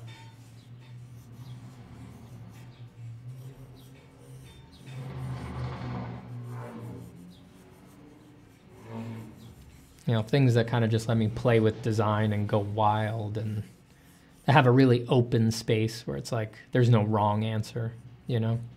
Those are just very conducive to relaxation and to sort of being in like a anything goes kind of a state. And that brings me the most joy. I do enjoy very much doing the other kind of thing where there are very tight strictures and you're really just trying to nail something specific, but it's just like one does tend to lend itself more to that state, to finding it easeful.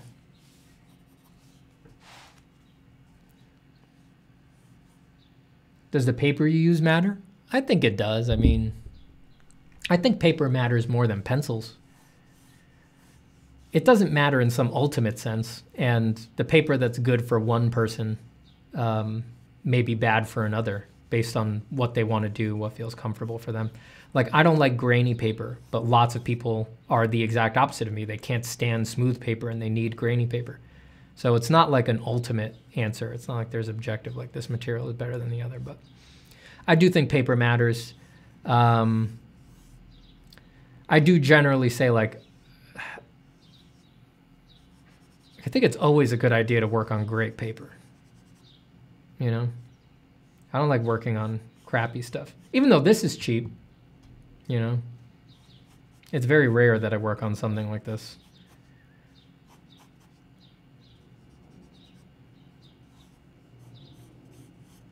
It's good if you know you're not doing anything serious, but generally I advise people, like, work on the good stuff, you know?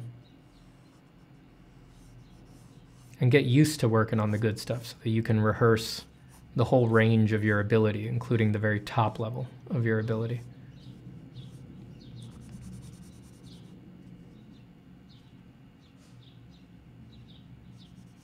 Goodbye, Charlie. Enjoy your time at the paper. Hey, Mel, how you doing, buddy? Cursed Stitch? Yeah, it does look like Stitch, right? That's funny.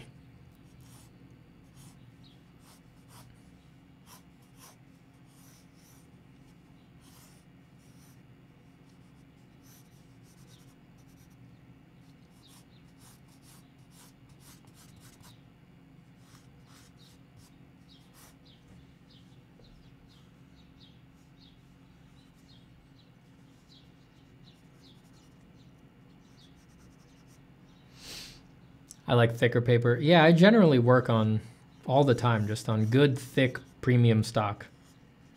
You know, Moleskine sketchbooks are expensive, nice paper, thick, stands up to abuse. Or if I'm not drawing in a sketchbook, then I'm usually drawing on Strathmore 400 Series Bristol Paper Smooth, which is primo paper. Just like I'll just endeavor to not care if I'm wasting it. I'll just do sketches on it, doodles on it, who cares, and then do finished drawings on it. But just, I think people spend too much time in general on cheap sketch paper. It's like, if you're trying to move up in your abilities, that really does limit you, just because there's only so much correction and refining that paper will allow. So it's not going to let you rehearse the top level of your ability. It's always going to keep you stuck in the middle area or at the beginning. I just don't think that's a good idea.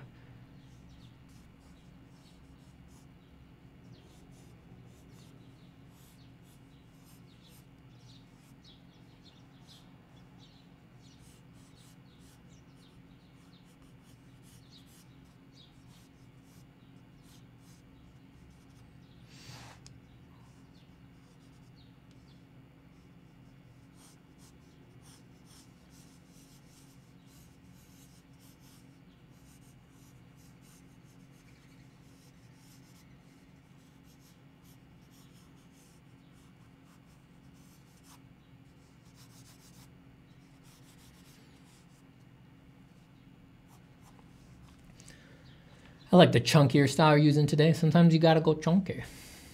What's the time there? It is currently 6:08 p.m. Soon it will be time to cook, Jesse.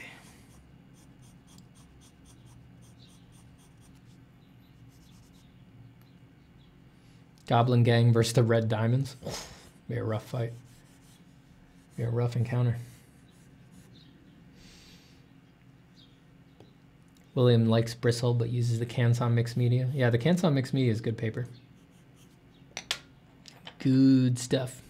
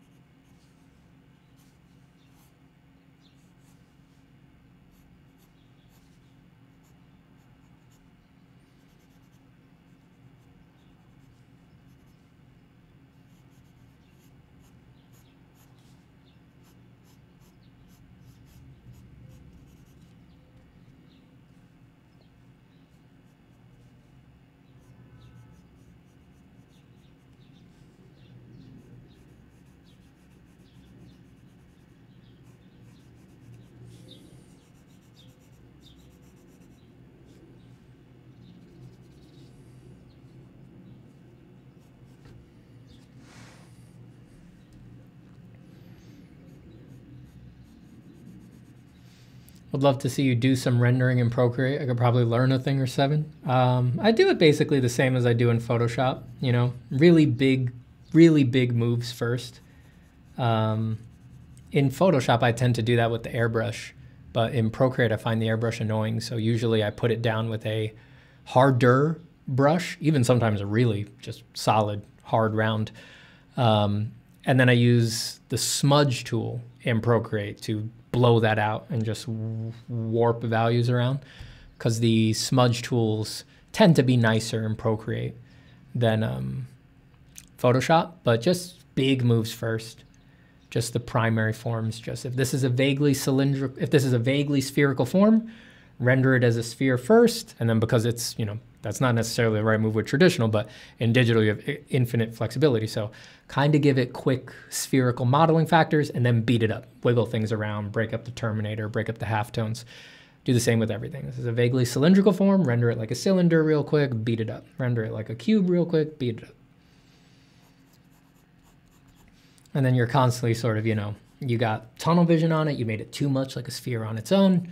It stands out too much, it doesn't respect the light effect of all of the other forms, it grabs too much attention, so you remove contrast and modeling factors, flatten it out a bit so that it lets other things sing and things like that, compositional stuff.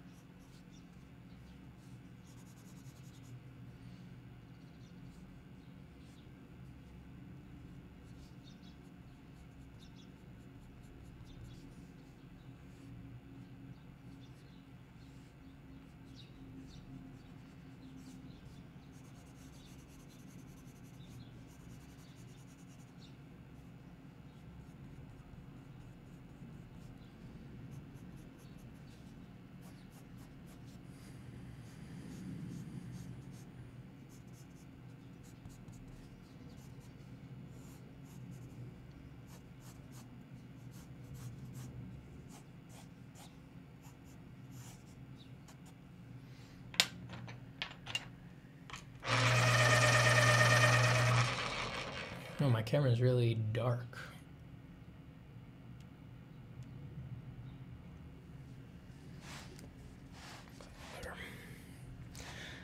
You watch anything cool recently?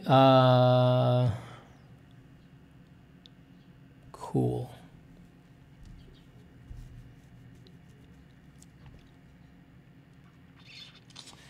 Just a bunch of shows wrapped up.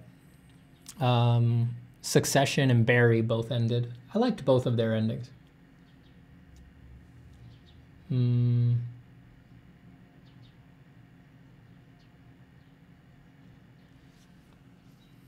what have I seen lately? I rewatched some old movies I've already seen. I watched, over the past week or so, I watched Top Gun again with a bunch of people, the first one. Watched Independence Day again with a bunch of people who hadn't seen it. Watched that new Netflix movie. Oh, I already forgot. It's about the down on her luck mother. Has Mark Maron in it. I thought it was all right.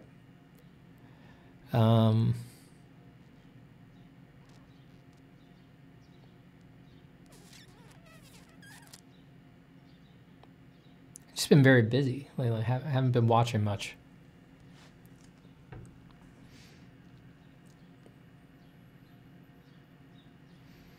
I watched Artifice Girl, pretty unique. I'll have to check that out. Is it a movie or a TV show?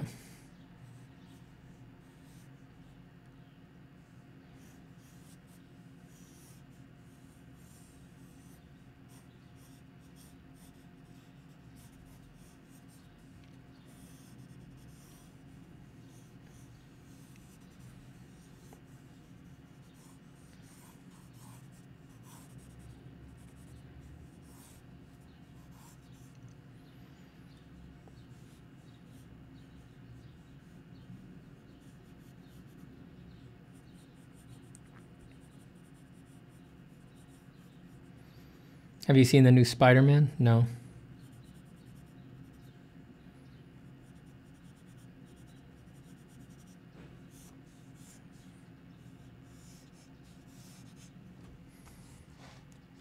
Mechanical pencils, yay or nay? Yay, for sure. One of my favorites.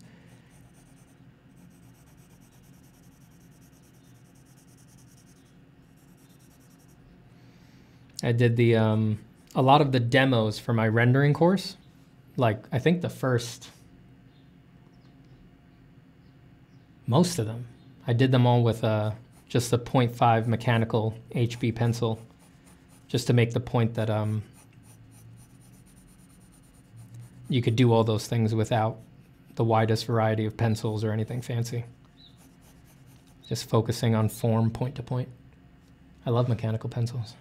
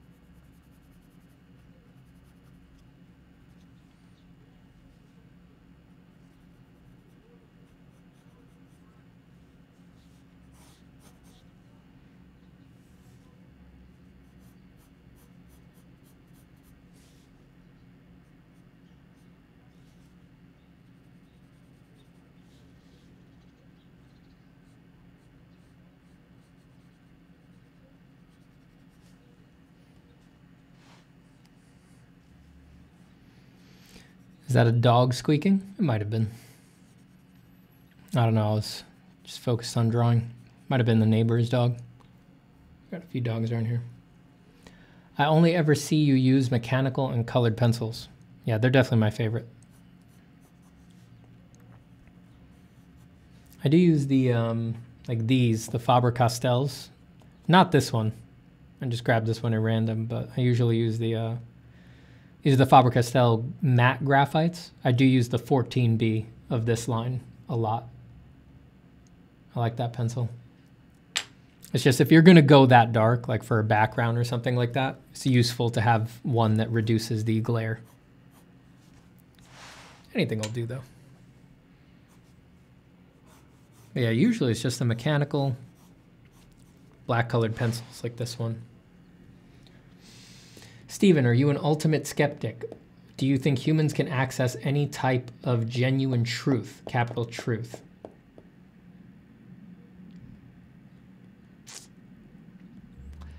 I mean, yeah, I mean, if you're talking about like, I'm not too familiar with the terms that you're using, But like, yeah, I think I'm pretty hard skeptical. Not in like a negative way. I think that word has a kind of a nihilistic connotation, but I don't feel that way in my life. You know, I have deep meaning in my life, a lot of joy. But yeah, genuine truth.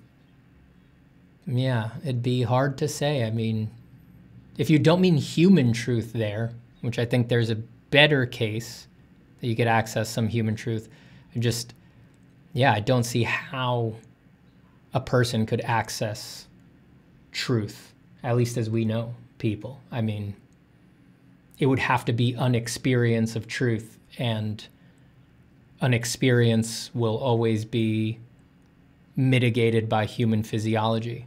So I think odds are low that ultimate truth would align with that. You know, I can't even find, like, if I look at my neighbor's tree in the backyard, I know tree, you know, even if I break things down, you know, with what I know about science and vision and drawing and art, like I can know the tree in a sort of phenomenological way as a series of light shapes and shadow shapes and color shapes, like break it down just to what I'm viewing, but that's just how the human eye views it. And I'm not saying trees know themselves, but just as a way to handle the jargon, like there's no way the tree knows itself the way I know it. It's got to be something completely different. So, yeah. I don't think so.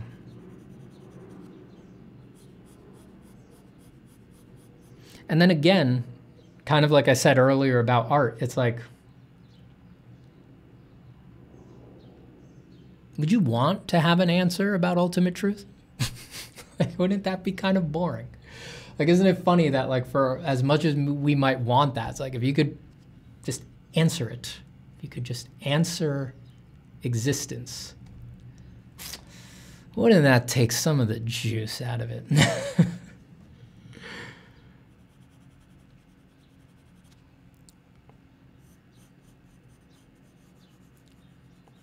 And it's like, whatever, if there is truth, whatever the truth is, it's like, you're it, baby. It's like, it's not happening in you just because you don't understand it, right? So even if you can't access it, even if a human mind cannot grasp ultimate truth, if there is an ultimate truth, it must still be functioning underneath, you know? It's still you, you know?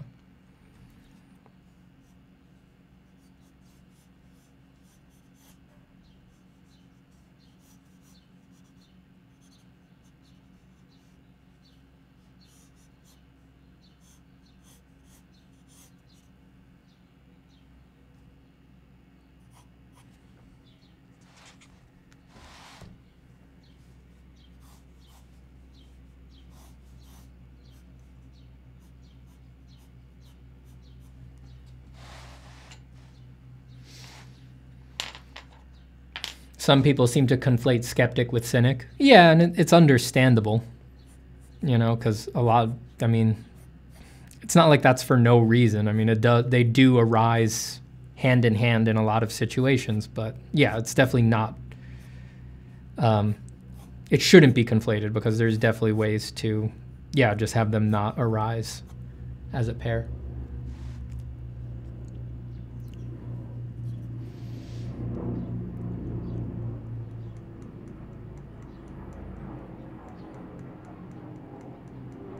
One cannot attain form from imagination without first prostrating to the infinite power of the sun. Says Dino Blaster. Wow. Very solar.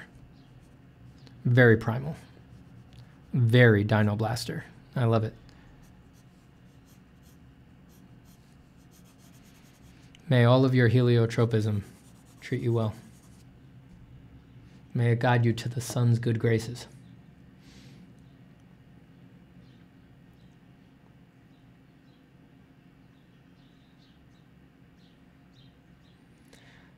Epfi Dude says, what if experience itself is the substance of reality, not whether or not it correlates to an outside reality? What if experience itself is the substance of reality? Not whether or not it correlates to an outside reality, but what would the substance of consciousness be made of if not existence itself? Yeah, again, I mean, like, we're unfortunately trapped by very sloppy words, right? Like no one in this chat would probably be able to agree on what you mean by existence there. Probably no one could agree on what you mean by consciousness there, or we'd have to go through a pretty severe process of defining terms. But it's like, yes, and that can be said for everything, right? I think I'm just philosophizing for fun here. Like I don't even have an intuition as to whether this stuff should be taken super seriously. It's just fun to toss these things around. It's like, what if experience itself is the substance of reality? It's like, but it can, the thing is that it's always that it can feel that way, you know? Like, dude, there's definitely, you know, I was gonna say we've all had experiences of experiencing experience as a substance of reality. We haven't all, but, you know, I wish it on you if you've never had it. But that is an experience, and it's like, if it being an experience is allowed within the answer you're looking for, then sure. But different people, different intuitions looking for different answers might find the fact that it is an experience, and experiences arise and fall away. They change, right? You may feel that way for a while, but then not feel that way. Guaranteed, basically, you won't feel that way later. You're going to get caught up in normality and things like that. Other people would find that unsatisfactory, that's, you know, that sort of dilutes its power as an answer, as some sort of ultimate factor of reality. It's like all these feelings can be unbelievably profound, life-changing, and there's huge amounts of refuge and comfort in them. But, and again, I don't know, it's just feels like it's easy to reify them into something that they're not by trying to really desperately cling to, like, this must be the answer, this must be the answer, this must be the answer, you know. But again, it's like, whatever you can do to anything that is bringing you refuge and peace and confidence and joy is useful to some extent. Like most things are, it's like, as long as you can carry it lightly, because like if you cling to it, you're gonna, you know, you can impinge it on other people. When it starts kind of not giving you what you want out of it, you'll be like, oh, but you're supposed to be the fucking thing. And you're like kind of, oh, you know, you kind of like try to pull yourself up by your bootstraps instead of like going with the flow, you know?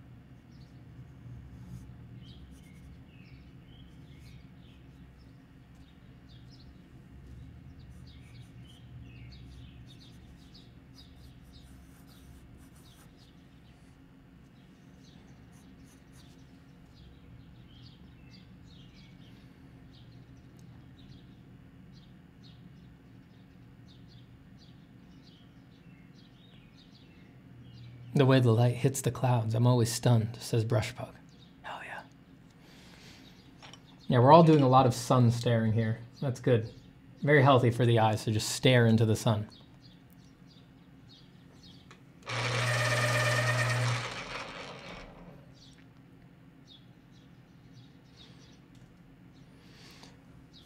Whew.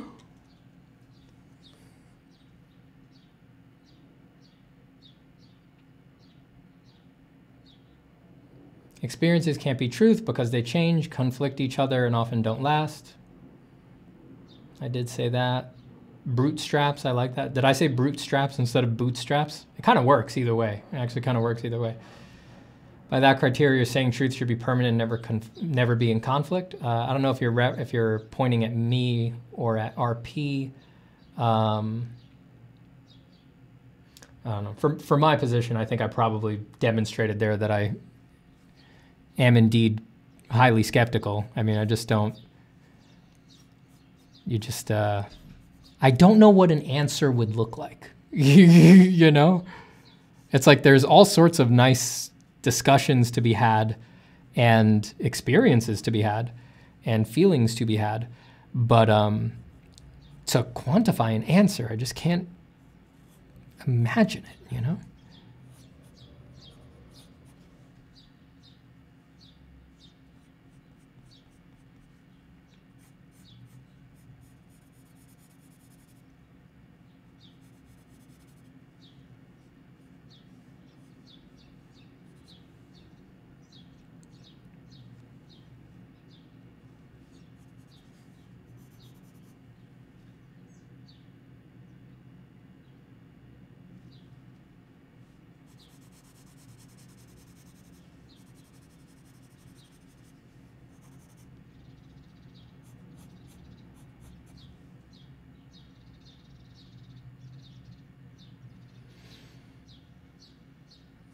Kind of dark here, but I have this lamp that's definitely way too close to my eyes. Easy now. Don't go hurting your eyes. Do not touch the light bulb to your eyeball. Very bad idea. I like turtles, says Love Gone Wrong. Yeah, I think we can all agree, even in the depths of amateur philosophy, that we all love turtles, for sure. Naro says, Bodhisattva Zapata. Don't call me that. You'll fuck up my next meditation. Do you have experience organizing art collectives or groups of creatives who are in the post-college phase of life? Do you have anything to share on the topic? I mean, I have in the online realm, like doing online workshops and classes, yeah. I do have experience in that regard. I haven't done it that much in person. I've only done a few in-person events. I do want to do more in the future. Yeah, truly to answer that, like I hope to have much more experience in the near future organizing groups of creatives. But any advice on that, if that's what you're looking to do, if you're going to start organizing creatives, just try to be clear. Try to be clear about what you're going for. Does that seem too obvious? Does that seem too banal? Like, be open about what perspective you're coming from, what philosophical viewpoint you're coming from, so that people don't have false expectations or get confused about what's going on, you know, like, because there's so many different kinds of artists. And even within artists who think that they are totally aligned on what they're trying to do, if they really sat down and hashed out their directions, their opinions, they'd probably find there's actually tons of points of misalignment, because art is individual, you know, deeply, deeply individual. So it's unlikely you're going to agree with all of the artists you're associating with on why you're doing art, what way to do it, what should be achieved, like everything. There's going to be tons of dither. So be open about that up front. Try to get people to discuss those things with open hearts and good spirits, and to not like cling to an illusion of like some objectivity there. But then again, you know, it's not my group. So if you want to do that, if you want to try to make it as objective as is possible in a world of uncertainty, then at least be clear that that's what you are going for. And I would highly advise you that if you see someone taking that too seriously, finding it to be maladaptive, you know, limiting themselves, feeling depressed, not wanting to draw because these answers are too solid, you know, their stuff doesn't fit into it. If you would be a good guide, always be willing to return with them to the base level and be like, this is not that serious. Like, it's so, just make your work, you know, be happy, you know.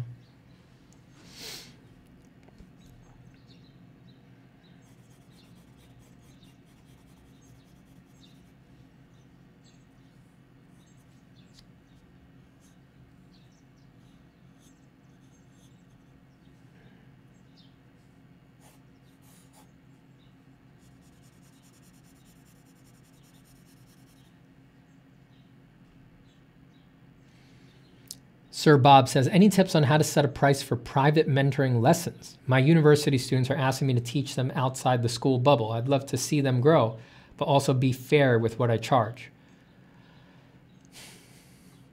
No, I mean, for pricing stuff, it's, you know, no. Yeah, it's always going to be what you feel comfortable with meeting what they feel comfortable with. You know? It's going to be different from person to person, from teacher to teacher, from student to student. Sliding scales are pretty common in things. You know, you can charge on a sliding scale. People do react to that. I don't have much personal experience with it, but there's lots of contexts where people do that. So you just tell people, I charge on a sliding scale, you know, I'd like this, but the scale is like this, you know, you could pay this much less, you know. There are also people in the world who are willing to be sort of supporting members of situations like that. You know, they're in good financial circumstances and they will be willing to support someone else who can't afford it as much to do it. There are sustaining members of mentorships and things like that. Classes, retreats, things like that. So be creative about how you're going to structure that and just be flexible, I guess.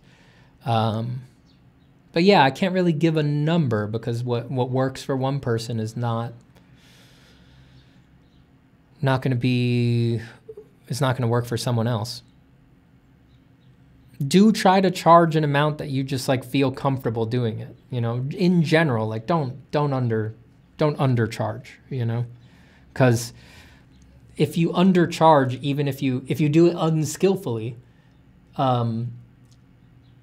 if you don't calibrate it just right, you're not going to be into it enough to give the students the energy that they need.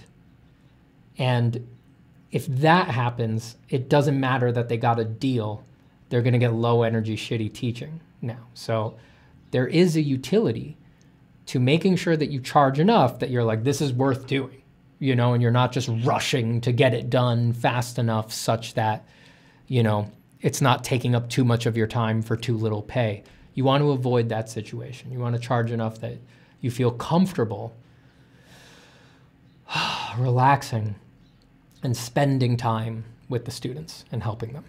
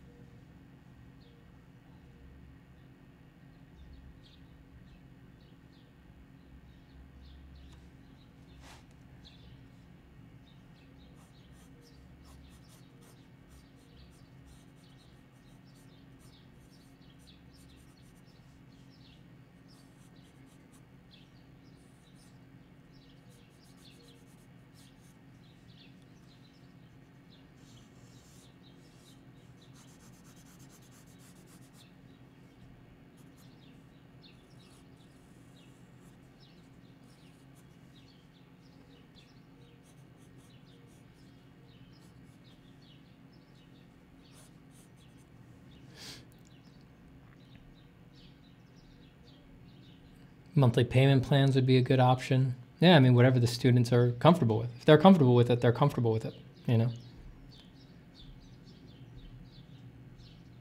See a philosophical debate going on about the existence of color as such.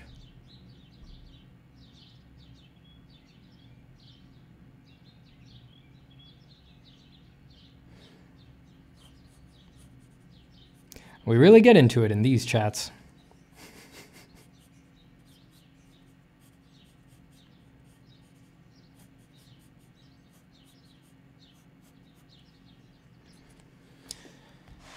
Can't help it when you're talking about art. It begs philosophical questions up and down.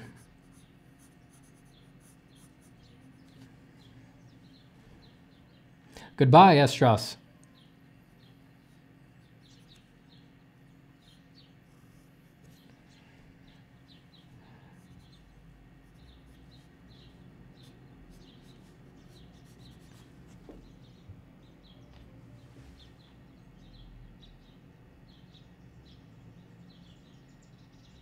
I'm going to have to leave soon, folks. It is time for dinner and to prepare dinner. Not in that order. Preparations first, then the consumption. So if anyone has any last questions, throw them in the chat.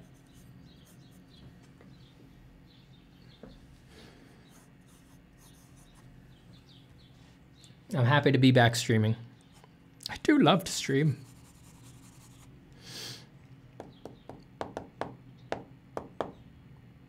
I remember one day you said your stream attracts people who think too much. Yes, I think that's undeniable.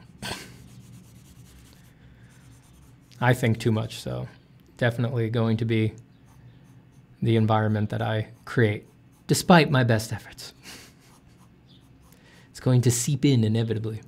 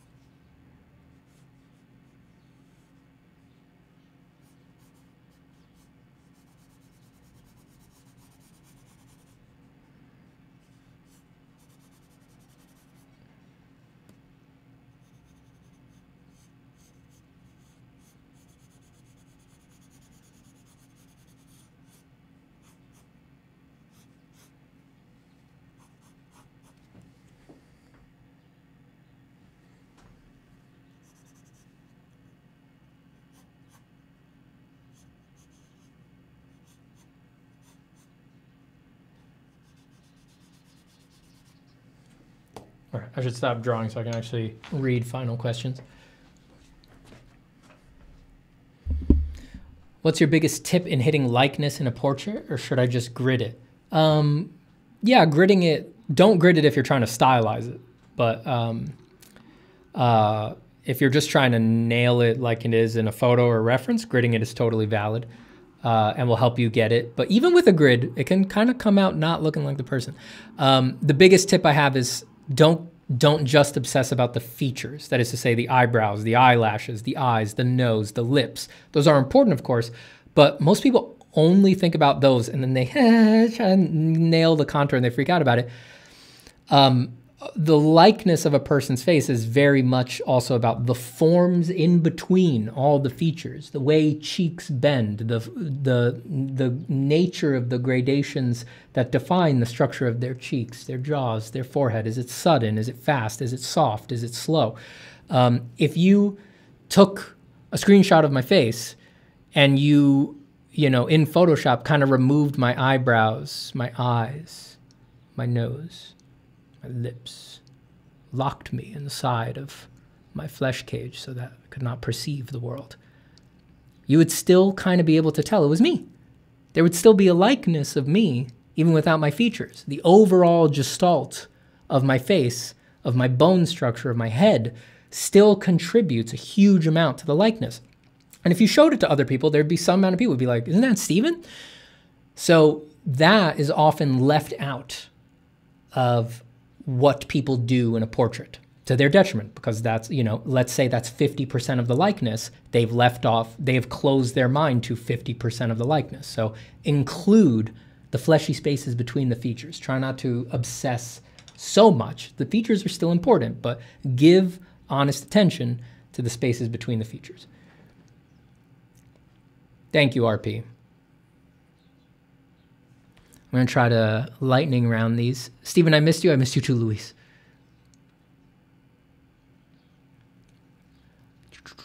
Let me go back up to where the...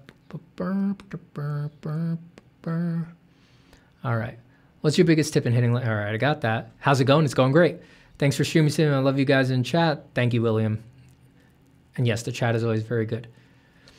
Games Markle says, Stephen, have you ever drawn a food that looks more delicious than any food you've actually eaten? No, I don't think I have. No, I'd have to say no to that. I rarely have drawn food. I've had to do it a little bit in like theme park projects. You know, if you need to show meals like at a table, if you're designing a restaurant or something, I've done it there, but never in like a really rigorous way, you know? Going through Bridgman right now, do you have a clear idea of what he means by wedging? Not a clear idea, but it's like forms interlocking. Think, all right, perverts, take it easy, but this.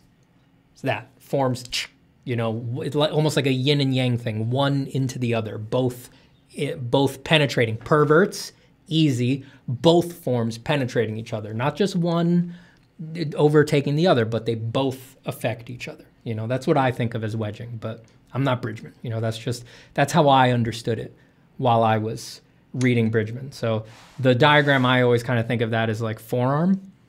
So extensor carpi radialis, longest extensor carpi radialis brevis, this whole unit here, including brachioradialis, penetrates into the upper arm. So this is forearm stuff down here. And the upper arm penetrates down into the forearm forms because the elbow form, along with the tendons of the triceps and stuff, push down into the forearms territory. So it's like you've got a rush going up, a rush going down, and they both interlock like that. Easy, perverts. All right.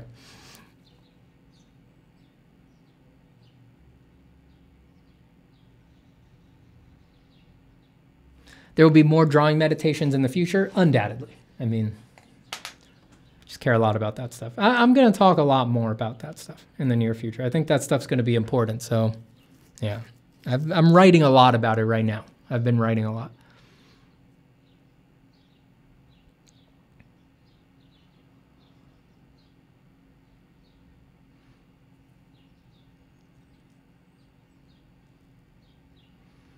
The goofy veneer cannot hide the intellectual explosion that is a Zapata stream.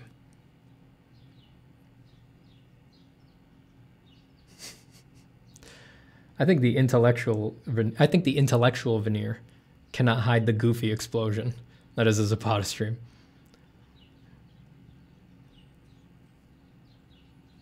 Goodbye, Domo. I'm happy to be back. Enjoy your drawing for fun.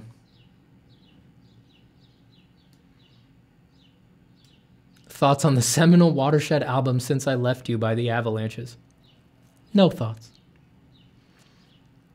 I don't know. I'm sure it's great.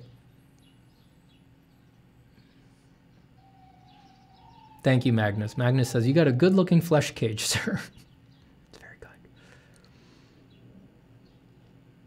It is most about capturing the spaces between features. It's a big deal.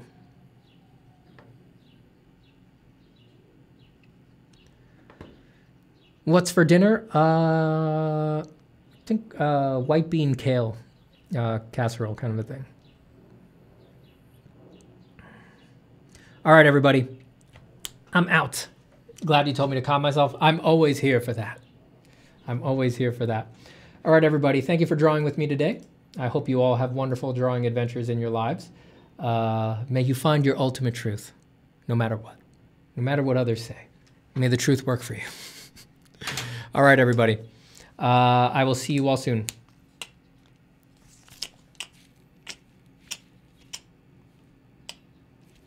I don't know what that's supposed to be. I'll be back. What's my schedule again? I'll be back Wednesday. Monday, Wednesday, Thursdays is usually what I do, and I should be back to regular streaming now. So We'll see y'all Wednesday. Take care, everybody. Goodbye, RP. Goodbye, Paul, Leal, H. Goodbye, friend. Dobby John. Goodbye, William. Goodbye, Sanzia. Goodbye, Brushbug. Goodbye, Carl Frank. Goodbye, Gabe Ebertson. Goodbye, Nerdy's Birds. Goodbye, William. Goodbye, Domo. Goodbye, Calidor Sharp. There's my wife.